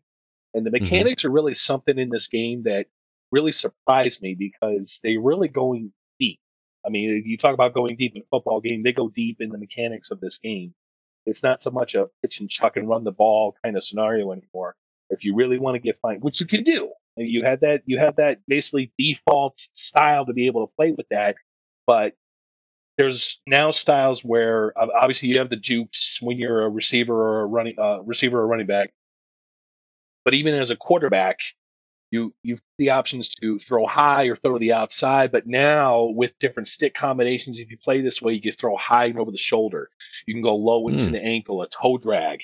There are so many more nuances that you can really go into to really tune up your game and to make it much more authentic on the gameplay level. That sounds complicated. That makes me want to grab NFL Blitz again instead of this. Is it tough to master, or can you get used to those controls pretty quickly? It was hard for me to get used to it because I've been playing, a certain way for 25 plus years now. But it's definitely intriguing, especially for those that are, especially hold on to the pro controllers that are starting to get hold of those, because those have much more sensitive controls, and I think they would have a little more, they'd be able to steer into the groove a little bit more with that kind of hardware. But the good news is they don't abandon those that are, 20 plus year players and play with that standard style, and then you can still enjoy the game that way. Gotcha. Okay, so that was going to be my question. So you can still play, like if I went and picked it up, and I haven't played a Madden game in like 5 years, if I went and picked it up, I'd still be good to just play the old way? Absolutely. Okay. Absolutely. I mean, there's enough new in there, even if you're playing the classic style, that you'll still get a lot of enjoyment out of this. I was surprised. I mean, there's a lot of trolling going on right now with like some of the errors, and I'll get into those later, but there's it's not just depth in how the controls are made. There's also depth in the gameplay. The franchise mode is there again, as it always is, but you can go just player. You could be the head coach and take over those kind of elements. Or they brought back owner mode. I remember there was an owner mode years back where you controlled sessions, you controlled if you move the team, you controlled how the stadium works, etc., and have all your advisors about just how you're running the team. And be able to take in those elements along with running the team, making trades, playing the games, etc. And the other mode that they've developed over the years is Face of the Franchise. This year, they've taken a all-known element in the pro world is that you are a fifth-year player. And usually how football works is that you have a first contract as a 4-year rookie contract for X amount of dollars, and you're signed to the team, and some are bigger than others depending on your draft pick, as as put out there. But you play the 4 years, and either you re-up on the fifth-year option, or you are released, traded, etc. You are a player, and it's either quarterback, running back, wide receiver. Even on the defensive side of the ball, there's options. There's many options you can take and run even several careers simultaneously that you pick up on a team, and you can choose an offer depending on your play style, how many credits you earn to build your player. It's really a defining process as far as how you sign and how you benefit from that signing, and then move into the game mode that way. So you actually just play as that one player as opposed to running the whole team yourself? Like you just play as the running back and try to get open, or you play as the running back and try to find holes? That's right. And they even take depth a little bit more into that, because not only is it that, but anybody that's played a Madden game has that top view. Okay, you can see the players, you can see the lineup. I'm playing as a quarterback right now. And when you play as a quarterback, you're just seeing the view of the quarterback. I mean, it's not so tunnel of you're just seeing the center and kind of having to look left and right, which you do have to do. But it really condenses the view so that you're really having to look around and really study your coverage to know how you're gonna attack it. That seems very complicated.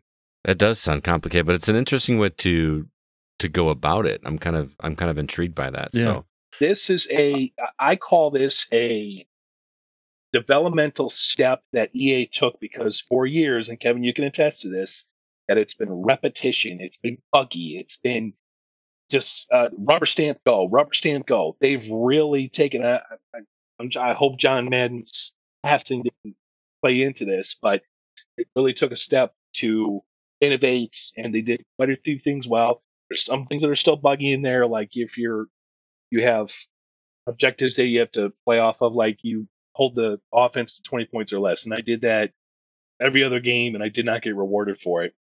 Oh. And the tackling is still a little sluggish as far as how you're bringing guys to the ground, but those are drops in the bucket compared to everything they've been able to do.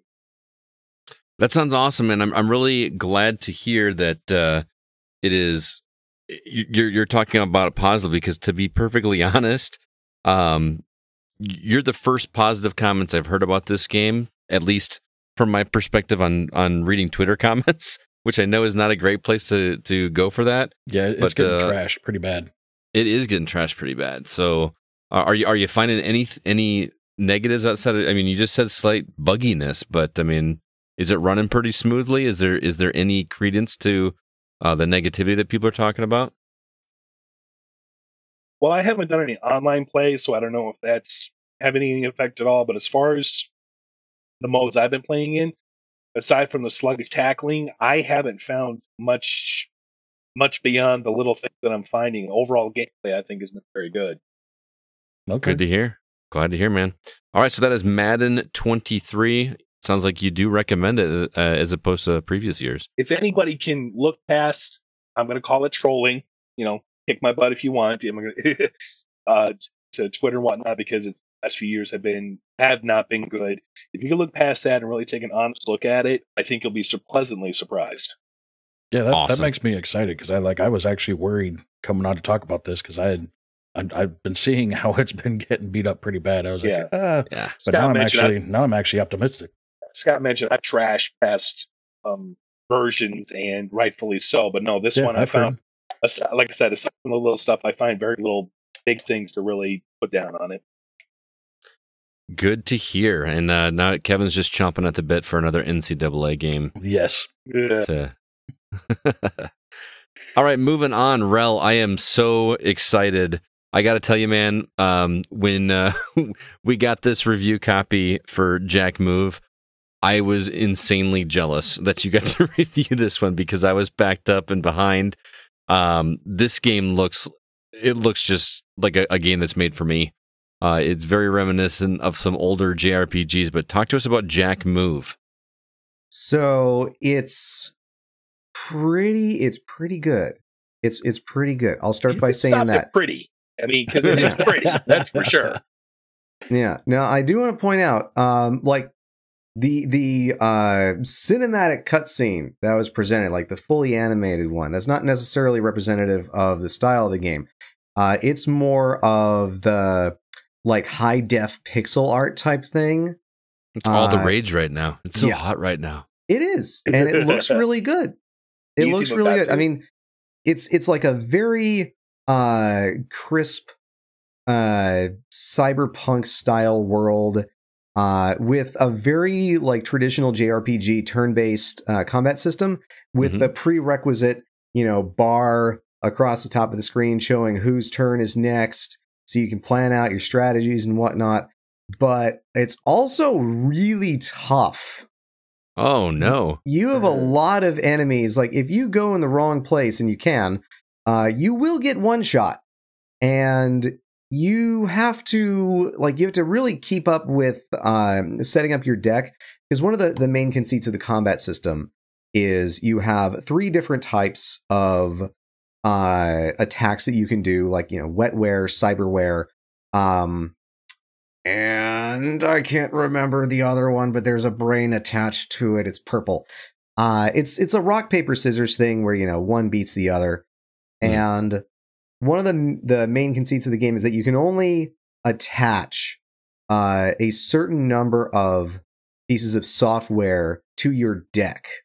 And so you have to kind of plan ahead and think, okay, I'm going up against enemies that are more electro-aware, so I got to get some wetware stuff up in here so that I can defend better against their attacks and do more damage to them. Because if you type match, just like Pokemon or Fire Emblem or whatever else you prefer, you will deal more damage. That makes sense. What's the story about? So the basic premise behind it is you play as a hacker whose father is kidnapped by one of the megacorps that obviously rule the world, because that's where we're going with this nowadays. And I was going to say Facebook, but okay. I'm fighting a cold, sorry. And so you are you basically have to rescue him because he's your dad, although it's a more complicated relationship than that, because you really don't want to have any, like, the main character doesn't want to have anything to do with him. But, still your dad, still kidnapped, still a megacorp that you hate, and they're doing nefarious stuff probably. So I guess you gotta... It's very much a reluctant heroine type of deal. And so far I'm about 40% of the way through the game based on the achievements that I have thus unlocked. It is hard to tell because since this is pre-release right now, I don't actually know what the other achievements are. I just know there's 10 of them and I've gotten 4. Okay, that makes sense. Yeah. So I know enough to know the basic premise behind the story, the stakes, which is, of course, not just the main character's father, but also the nefarious things going on behind the scenes with the megacorp, and the fate of humanity and all that. So I'm cognizant of that, and also got a good handle on the battle system. And it does feel like I'm more than 40%, I guess, because based on the equipment that you can get in the shops that has level requirements, the biggest thing that you can get has a level requirement of 20, and I'm at level 17. So unless there's stuff that you can get after that that's just found out in the wild, I might be getting closer to the end of the game than I thought. But again, I have no idea because I can't look at the achievements yet. Oh, that makes sense. I want to ask you, though, about these, you mentioned areas that you go into and you'll get one shot. is there any indication that you're going into a wrong area outside of just, entering a battle and getting killed right away? Yeah, they do make sure to tell you. Like, there's an NPC sitting right outside that particular area transition that tells you, hey, there's a lot of bad dudes in the rivers, in the river area, and you can choose to just ignore him and go on over there and get your butt kicked. Okay. So there's no strategy that's going to help you. You're just gonna be overwhelmed. Yeah, at that point, they just do way too much damage. Now, that said, the rest of the game, like I said, is pretty tough. This is because you are only a single person. All of the attacks are focused on you, and you do have to do some serious health and resource management to make sure that you don't get nuked. Gotcha. Yeah, I was going to ask, because in the videos that I saw, it's only you. You don't get friends to go with you or anything like that? I so far have not gotten any friends, and based on where the game has been going so far, it doesn't look like I'm going to. Okay. Because I'm a fair chunk of the way into the game, and the only possible companion that I met, I left behind at my partner's place, who is just, the dude in the chair who assists in the missions. Okay. Who, spoilers, I think he's going to betray me. There's been zero indication of that other than some vague pieces of dialogue really early on. Oh, yeah, okay. I agree. So not a spoiler. Yeah, I agree with Kevin that it seemed like I'm not used to solo JRPGs, so that's really an interesting concept. I can't think of one. No. I honestly, it's always party-based when I think of JRPGs. Dragon Quest, the very first one. You are a lone hero who goes through the entire game. Okay. And the only other question, classic twist. Yeah. The only other question I had was you spoke of cards. So is this like a card, like a deck building card battling game, or was that? No, it's more like you have a certain number of slots open on your deck. Each program, each piece of software that you can use, whether it's wetware, cyberware, electroware, or healing spells, or various buff spells. I say spells or programs. Programs. It's all cyber stuff. It's nerdy, all man. Cyber Get stuff. nerdy. Yeah. All of these programs use up a certain amount of RAM, and you have the capability within the game to essentially give up a turn in order to reorganize and re-equip. So if you've got a whole bunch of electroware stuff and you're going up against electroware enemies, and it does show this enemy uses this attack, and it shows you it's color coded, so you can see that you're going up against electroware, for instance, and so you get up a whole bunch of wetware stuff in your deck, and suddenly you're much better positioned to do a lot of damage and possibly reduce damage done to you. Okay. That almost reminds me of the paradigm shifts from Final Fantasy 13, where instead of choosing different attacks or different weapons, you're rearranging that, but not to that level of complexity. But yeah, kind of. I mean, this is more finding space in a very limited inventory mechanic to fit the very specific programs and abilities that you need. Okay, I'm still intrigued, man. Yeah, I mean, fun. Yeah, the difficulty scares me a little bit, but I don't know, the art style, and I wasn't even talking about just the art style of the cinematics like you were talking about. I think the art style of the game itself, I love that 16-bit style with JRPGs. I kind of miss that. Yeah, it is very pretty. Yeah, you recommend it? I think so. I will point out though that the battle system overall felt not simplistic, but it's not as complicated as I'm making it seem, I guess. Okay. It's very much a turn-based RPG, for better or for worse. It's certainly tougher than something like, say, Dragon Quest XI is one that I can point to. I don't know. I couldn't possibly compare it to Persona 5, or not Persona 5. Well, both Persona 5 and SMT 5, because I haven't played SMT 5. But so far, in the 40% of the game that I've done, I haven't had to completely swap out my deck for like each and every single encounter, because I've thanks to the money that I've made grinding a little bit, I've been able to fit like one of each program type in my deck. So I've been just, using those. But I can tell as it gets later on, more powerful programs use more memory, which uses more space, which means I got to suddenly decide which programs am I going to use if I want to use the really beefy stuff. Yeah. Gotcha. As an IT guy, I can appreciate that. That's really interesting. Awesome. Well, once again, that is Jack Move. The developer is So Romantic, and we want to give a shout out to Vicarious PR for hooking us up with a copy of that. It's you're playing on PC, but it is also coming to consoles, but a little bit later. Yeah, I believe it's coming to Nintendo Switch. I don't remember if I saw anything about it coming to PlayStation and Xbox. I know Xbox for sure because I actually asked my contact about it, and they said, yeah, but it was coming later in the month. So, yeah. All right. So thank you, all three of you, for stopping by to talk about your respective games. It's really cool. I love these open discussions between friends. So thank you guys for coming, man. Yeah, thank you again for the opportunity. Yeah. We'll catch you guys next time, all right? All right. See you.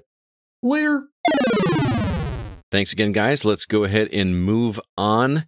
Real quick, want to remind everybody about our social media outlets if you'd like to join in our community here at the Gaming Outsider. Our first one can be found at facebook.com/groups/thegocast. We've got several new members to say hello to. We've got Heidi Link, Nathan Chesterfield, Scott Samons, and Eric Cole. Welcome to the community and the group. Hope you guys are enjoying it over there. Also, our Discord community is still live and thriving. You can find a link for that in the show notes for this episode. Drop us a review if you get a chance. We do appreciate it. And also check out our website, thegamingoutsider.com. There you can find all of our episodes. You can find all of our written content, which includes my catch-up this week. I did a few reviews. You can see my written review for Shovel Knight Pocket Dungeon, Zombie Rollers Pinball Heroes, Rogue Legacy 2, and the aforementioned Yars Recharged. I really would appreciate it if you check those out and read them. We put a lot of work into doing those. With that, let's go ahead and jump into our From the Outside In topic.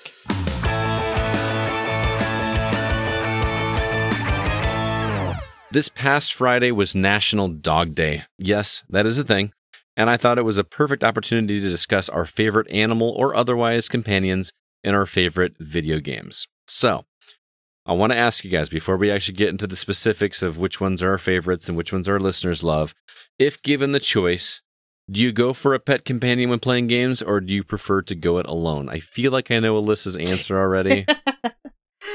Do you want me to go first then, or? Yes. Okay, so everyone knows, or if you're new here, I have a really tender heart when it comes to animals, and I cannot stand to see them injured, them dying, anything of that nature. So, if there's an option to have a pet companion, I will look up online if is it possible. I will look up if they can die. If they can die, I do not take them on as a companion. I will only have them as a companion if they do not die, and it's optional. Like if they're a permanent companion and they die, oh boy. So Alyssa, instead of going to canyoupetthedog.com, she goes to doesthepetdie.com. Hey, there's a website called doesthedogdie.com. I'm not joking. That's really not. I should have expected this is where the answer was going. Yeah. I really just thought it was going to be, oh yeah, definitely I get the pet, whatever it is. Can I pet it? Like that's where I thought this is going. That's really funny. You're adorable, Alyssa. Oh, thank you. I know they're just pixels, but my heart can't take it when they're hurt or they die. CB, what about you? All the pets. Give all them the to pets. Me. I mean, yeah. If I can have the animals, I'm bringing the animals. I mean, all right. Even back to my WoW days, I loved having all my little pets. They were everywhere. That's what was like my favorite thing. We're Amber Lily, our listener, likes to collect the mounts in World of Warcraft. I collected the little pets that you could bring everywhere. Nice. So, yeah. I'm somewhere in the middle. I get pets, but not for the companionship reasons. I will get a pet if they serve me some function in the game that makes it better for me. They serve you with happiness. That does nothing for me, but I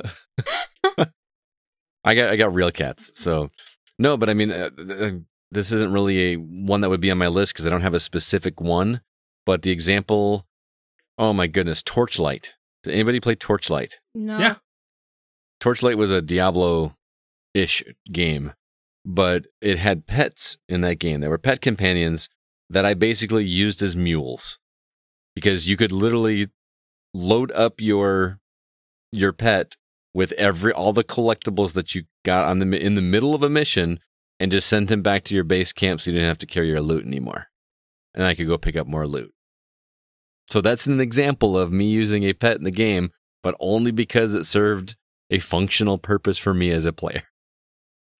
You're a jerk. I don't know. When I'm playing the games that I usually like to play, I love just going it alone. Remember, I grew up major fan of Metroid, and part of the appeal of Metroid was the isolation you felt. There was nobody to talk to. There was nobody to be a companion with. It was all about figuring this out on my own. And there's something about that isolation feeling that I found appealing. And I always like going that route when I'm playing games. I mean, I'm not going to not talk to NPCs. You know, I'm not going to avoid everybody and just be a mute character. I still have conversations with them. But I like being the lone wolf. So, unless it serves a purpose, and I know like some in Fallout 4, I think, you know, you could do mules as well in Fallout 4 or Fallout 3 or 4 for that matter. So yeah, they got to serve a purpose. Otherwise, I don't need someone to talk to or be buddies with along the way. So let's go over some of our favorite pet companions in games. What comes to mind when I say, quote, pets in video games? CB, we'll start with you this time. I mean, you should already know. Uh-huh. It's the dog meat, man. Yeah. He's my bro. I mean, dude, I love dog meat. Like, you've had 2 dogs of that type of dog since I know. I've known you. And Rose would not let me name Titan dog meat because I would have. Like, it's dog meat. My first pet that we got together, I mean, I found a German Shepherd that looked identical to dog meat. Yeah, he really did. And that's not. Was that Titan? That was Titan. Oh, okay. And he was my bestest friend. Aww. He was a cool dog. I love that dog, man. He barked at me a lot less than Orion's just a spaz. Like he's not a smart dog. He's a good boy, but he's dumb as bricks. Yeah, he's not smart.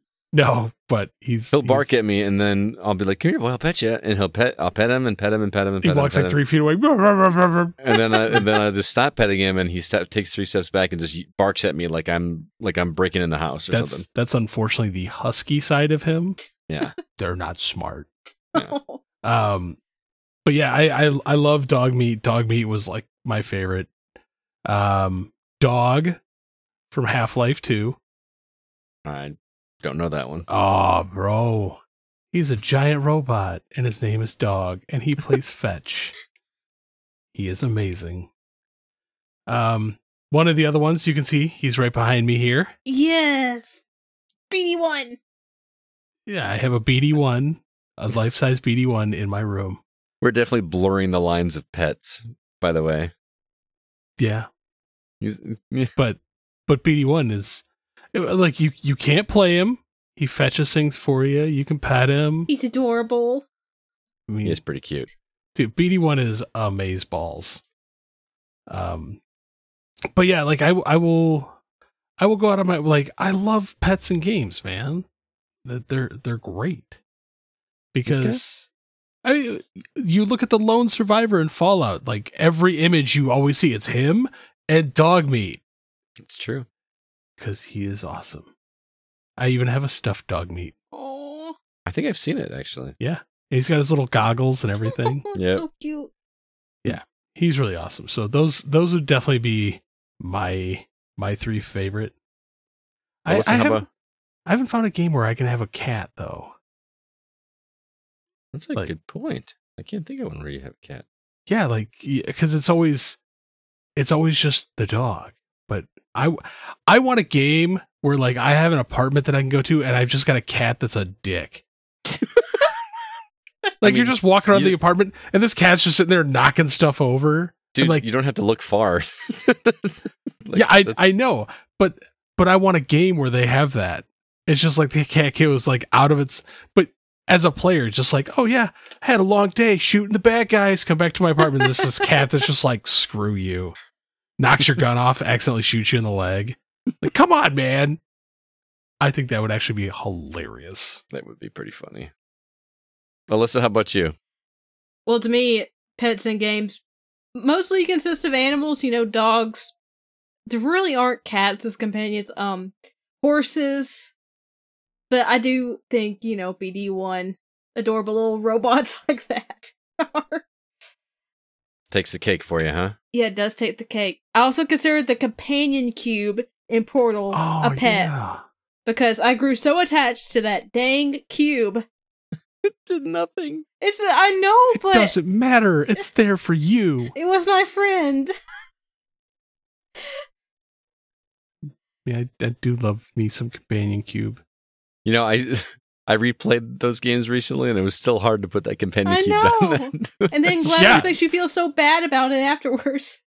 Yeah. She was so good. Oh, man, those games are good. For me, I mean, what kind of Zelda fan would I be if I didn't mention Epona? No. Right? Not good enough. What do you mean, not good enough? If I cannot have BD1 Epona, like, no, that is a workhorse. You had a relationship with Epona. You played it a song when you were a child, and then when you were an adult, you went back and you played the same song, and the horse remembered you and came to you and was at your side. That's pretty cool. Shut up. How about Rush from Mega Man? Talk about functionality right there. The Rush jet, the Rush boingy thing. I'll give you that. Spring. Dong. Rush was cool, and he was a good boy. How about my last one? Blob.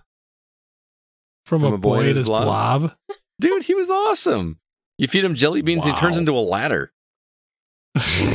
Oh, I thought of one. See, you just seem to like, I want my pet to work for me. Yes. No, now you're getting it. I want my pet to be there for me. Yeah, my pets in real life do, because they're not functional at all. Yeah. Well, no, okay, one of your cats is there for you. Yeah, the rest are like, no, we don't like you. No, RC is all about me. RC's all about everybody. Yeah, you pet me, we're friends. Yeah, it's true. True. All right, that was our thoughts. Let's see what the listeners said. We'll start over on Facebook. First comment comes from Scott Calgaro. He said, dog meat is awesome for a companion. This was CB's pick. Aside from being able to carry a ton of gear and extra weapons for you, he's actually very useful in a fight, especially against ghouls and raiders. Just have to make sure you find armor for him. And Brandon Lloyd also agreed and just said dog meat. That was from... because he is the bestest boy. Discord. I didn't know you could get armer for dog dude. Meat. I don't remember that. That's how much I used the companion. I didn't use him that much. He's the best. That's awesome. CB, why don't you take the next one? Chris Adams. My favorite game companion would have to be the dog from Fable 2. Also a good boy. I remember the dog from Fable 2. He grew old too. Oh, he had like great gray chin hairs. At the end of the game, spoiler warning, you choose between a lot of money and bringing back all the people who died, or bringing your dog back to life. I choose my dog every time. He finds buried treasure for you, attacks enemies when they're on the ground, plus he takes a bullet for you in the story. Aw. Yeah, dog was good. Mm-hmm. He was a good boy. We had another... Oh yeah, and then Drew Ross also said, your dog in Fable 2 and 3. He's your ride or die. Yeah. There you go. Alyssa? Sean Coates says, Far Cry 6. Chorizo is adorable. I forgot about Far Cry 6. I'm not usually one for using animal companions in games, and what little I do use them is pretty much only with the Far Cry series. is very cathartic, brutally taking down an enemy when they're distracted by Chorizo's cuteness. I can't think of a better accessory to murder. Cheeseburger the Bear in Far Cry 5 is also worth noting.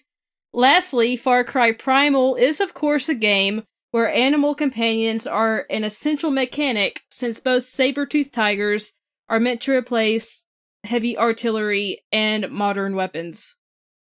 I forgot about Far Cry. Dude, I had Cheeseburger was awesome. It was awesome. Love Cheeseburger. I had an attack gator in Far Cry 6. I think it was one of the first ones you get.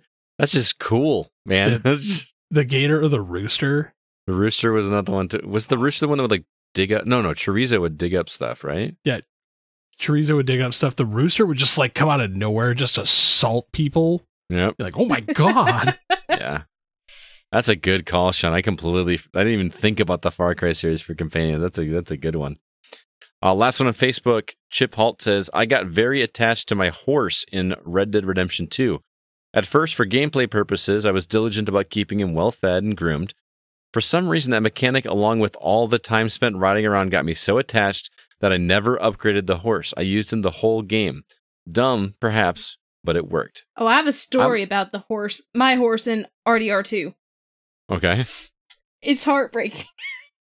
I love this horse, okay? I used it for most of the game, and I was going to cross a road, and I looked. There were no cars coming. I crossed the road with my horse. Out of nowhere, this car just plops on the road, or carriage plops on the road, runs into my horse. It throws me off. I see my horse lying on the side of the road. I run. My horse is dead. Oh no. From this carriage that came from nowhere. So did you see it like clip into the, or like pop into the environment, or did it like just came out, pop in off screen? It was just like I was crossing the road. It came out of nowhere. Red Dead was infamous for that. Like you would look away and look back and then be like, oh, look, there's 10 people in a car. I will say that poor horse in Red Dead Redemption 2 got murked by me more times than I care to count. I kept mine alive so long, and then I had to go get another one. I'm like, you're not as cool as my other one. There was so many times, though, I used that horse as cover. Be like, I have a giant bullet sponge. Wow. Look at him go. You love that horse. That's why I always named him Glue. I like Chip's story, though. I love that he got attached to this horse. That's so sweet. That's kind of cool. I like it. Especially, maybe that's why the developers did that, where you could put so much care into the horse that, like, you know, I put all this work into it. I'm gonna love this thing. Yeah. All right, moving on to Discord. Thomas Beck says, do talking skulls count? Because then it's Murray from Monkey Island. Man, if talking skulls count, then I'm going to say Johnson from... Shadows That's a companion. Johnson was a companion. Is this Shadows of the Damned? Shadows of the Damned, yeah. I mean, if talking skulls and Monkey Island count... Those are different. He was a companion. And not just because of the obvious innuendo reference of that character. Playing with your Johnson. He was a fantastic voice acted character and well written character. Fantastically. I'm going to fix my grammar. So fair enough. So Thomas, I'm going to say it counts because I want mine to count. So there you go. All right. Mark Szymanski, Sniper Wolf's Wolves. Say that 5 times fast. In Metal Gear Solid, hit Meryl, hide in a box, get peed on, wolves stop attacking you, great companion. I don't remember that. I don't either. Is that another one of those Kojima things that, like, you didn't know the easy way to beat something? Yeah. Well, I mean, that I just realized that BB is kind of a pet. Oh, I didn't play enough of that game to really know how much you interact with BB. Quite a bit. Yeah. I need to just go watch a YouTube video of that story. That's a long video, sir. That's fine. I'd rather watch that than play the game. I hope you're ready for a mini series. I'll take it. I'll take it. All right, Alyssa, I think you're going to like the next one. Rusty says, BD1, hands down. Yes, Rusty. Me and CB agree with you. He holds my drugs. He does, actually. I mean... Yeah.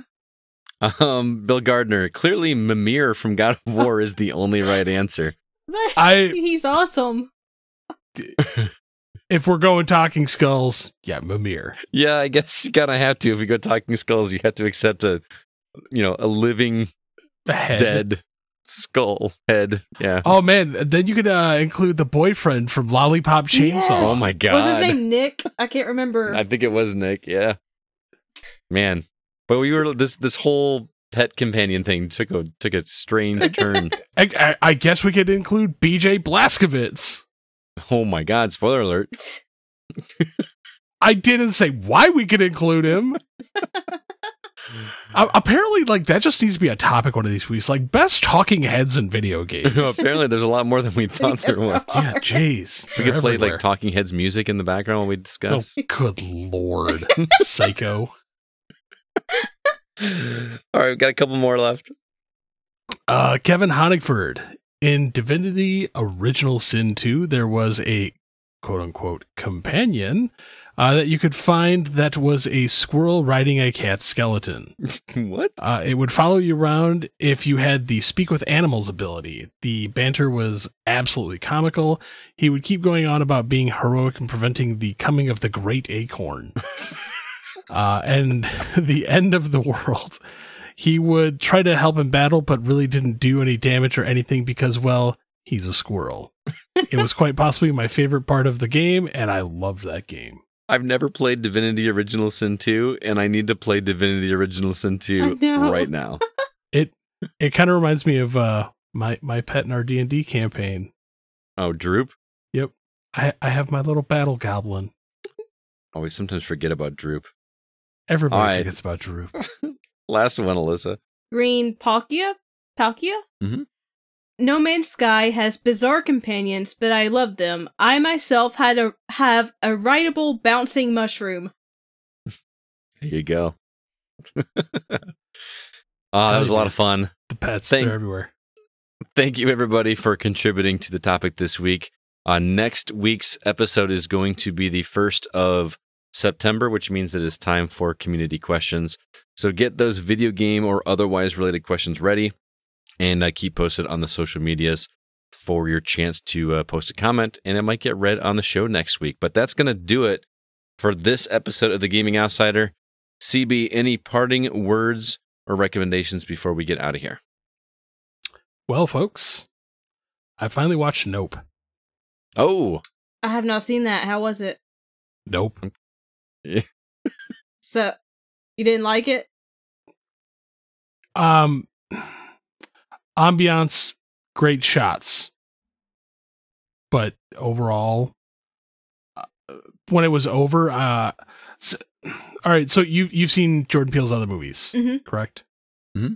Both of them. I was not crazy about Us, but I loved Get Out. But Us, like, had some like great moments and some great stingers.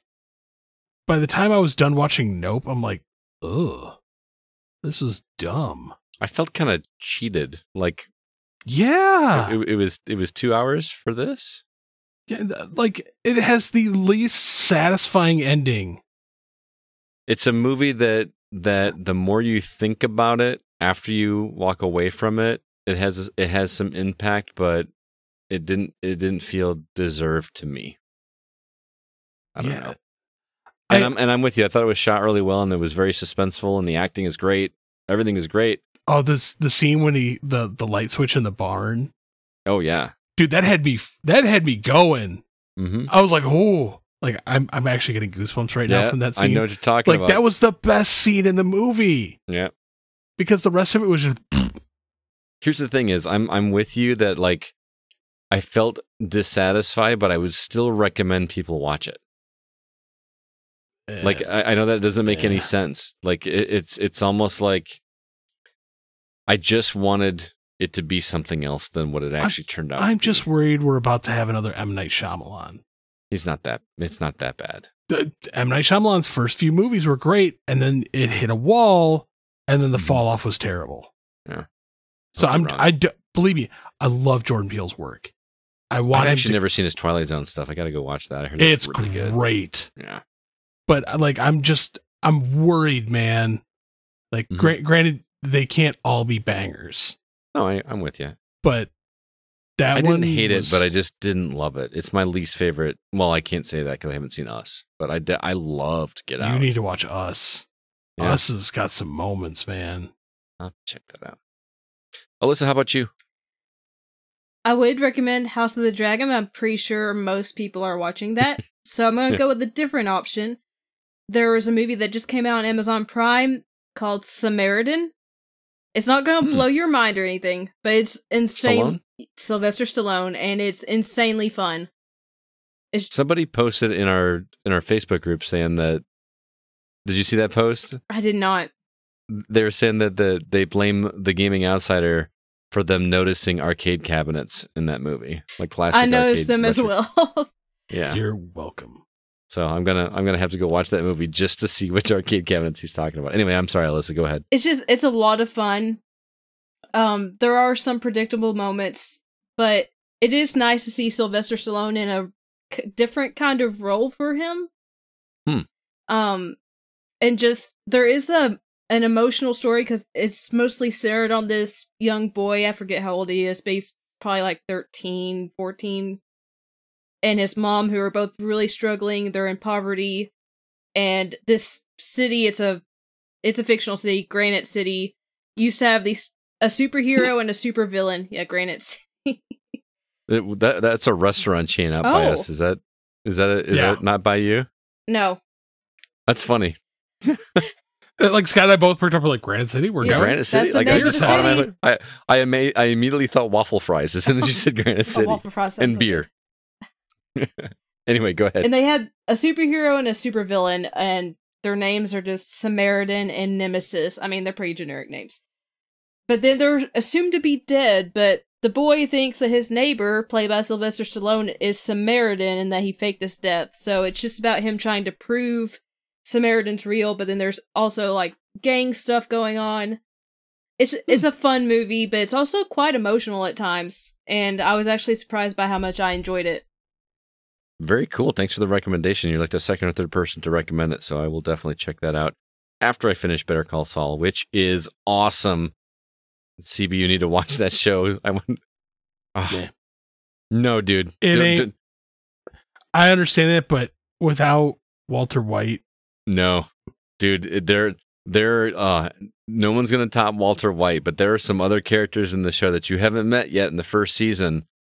I have a favorite character. I'm not going to tell you who it is, but I have a favorite character, and it's really good.